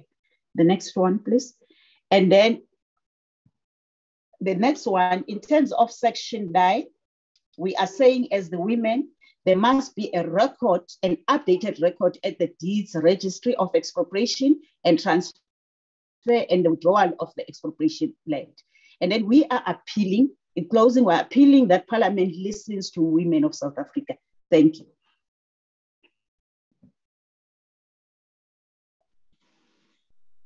Is it? Okay, thank you very much, Chair.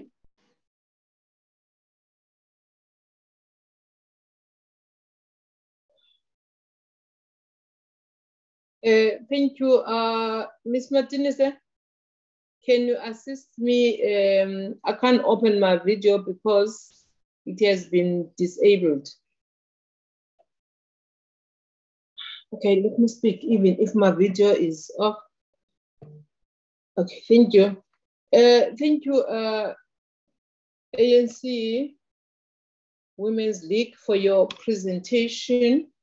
I am now inviting honorable members to ask clarity-seeking questions on this presentation. Honorable Siwisa. Honorable Siwisa. Thank you, Chair. I've been listening to the presentation, and I don't know, maybe it's me who don't understand. The one, is the ANC Women's League saying that there should be compensation? Because at some point in the presentation, it stated that there shouldn't be any compensation. And later on, there's a point that says there should be compensation. What happens in a case whereby it has been found that there has been illegal acquiring of land? Is the ANC Women's League saying that those people must be compensated if an investigation comes down to that the land was acquired illegally? So thank you, Chair. Thank you, Honorable Siwisa, for your question. ANC Women's League team. Thank you for the question, and thank you, Chair, for the opportunity. We are very clear. We said no compensation for land that was dispossessed by a settler population and the descendants thereof, because they've benefited from the land for over 400 years. Where compensation was referred to, it was compensation where the state has to expropriate land from African hands for the greater use of the community. But we are very clear. We said expropriation without compensation, and we even stated why, which is why we gave elaborate historical analysis of how this land was taken and what was benefited out of it, and what Africans or the indigenous people of this land lost. Thank you, Dr. Shabalala. Any other questions? honorable members on this presentation? No questions. Thank you, ANC Women's League team. We appreciate that women are speaking up on land issues, knowing where we're coming from as women in South Africa, as women in the world, as women general, how we were treated before. We appreciate that women can stand up and come up with your presentation. We will take your presentation as other presentation, consolidate into a report that we will discuss at a later stage with the committee members. But I would like to make it clear to all those that have been here and all those that are watching, as from the 8th of April, we will be starting with the public hearings. We will be starting in Limpopo, but we'll observe the health protocols. Only 100 members will be inside that hall that will be having our public hearings. So all those that have not made it into the oral presentations because they may not have requested, you are free to come to our public hearings. They will be advertised in all the media houses and all the national papers where we'll be, and also on the parliamentary platform.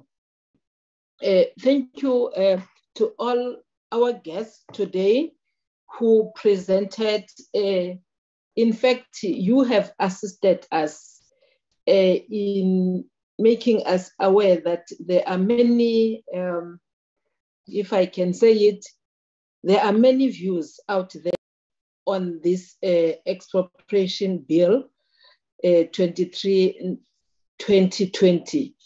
There are many issues that many people from diverse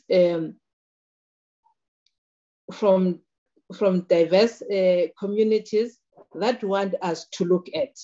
As this committee, we promise that we will look at all that you have presented today, and we appreciate that some of you have gone to the chapters of the bill, have gone to the clauses of the bill and say that you must correct it like this and like this. We will then look at that, combined, of course, with the written submissions that we have received, and also with the information that we collect as we will be doing public hearings.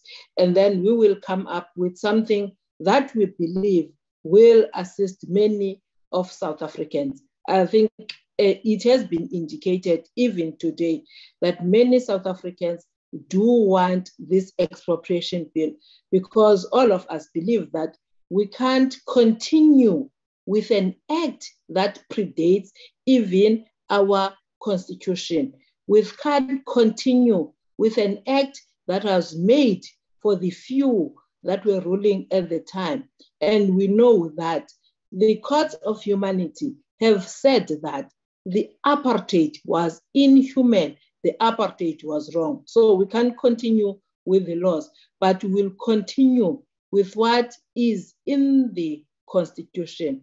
So we're inviting you then to join us when we go for public hearings and present again your views on this bill. The public hearings will be done physically.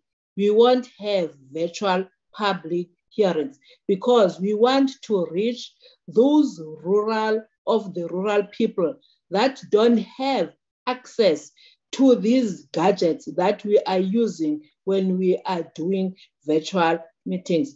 Thank you again to our guests for your input and presentation.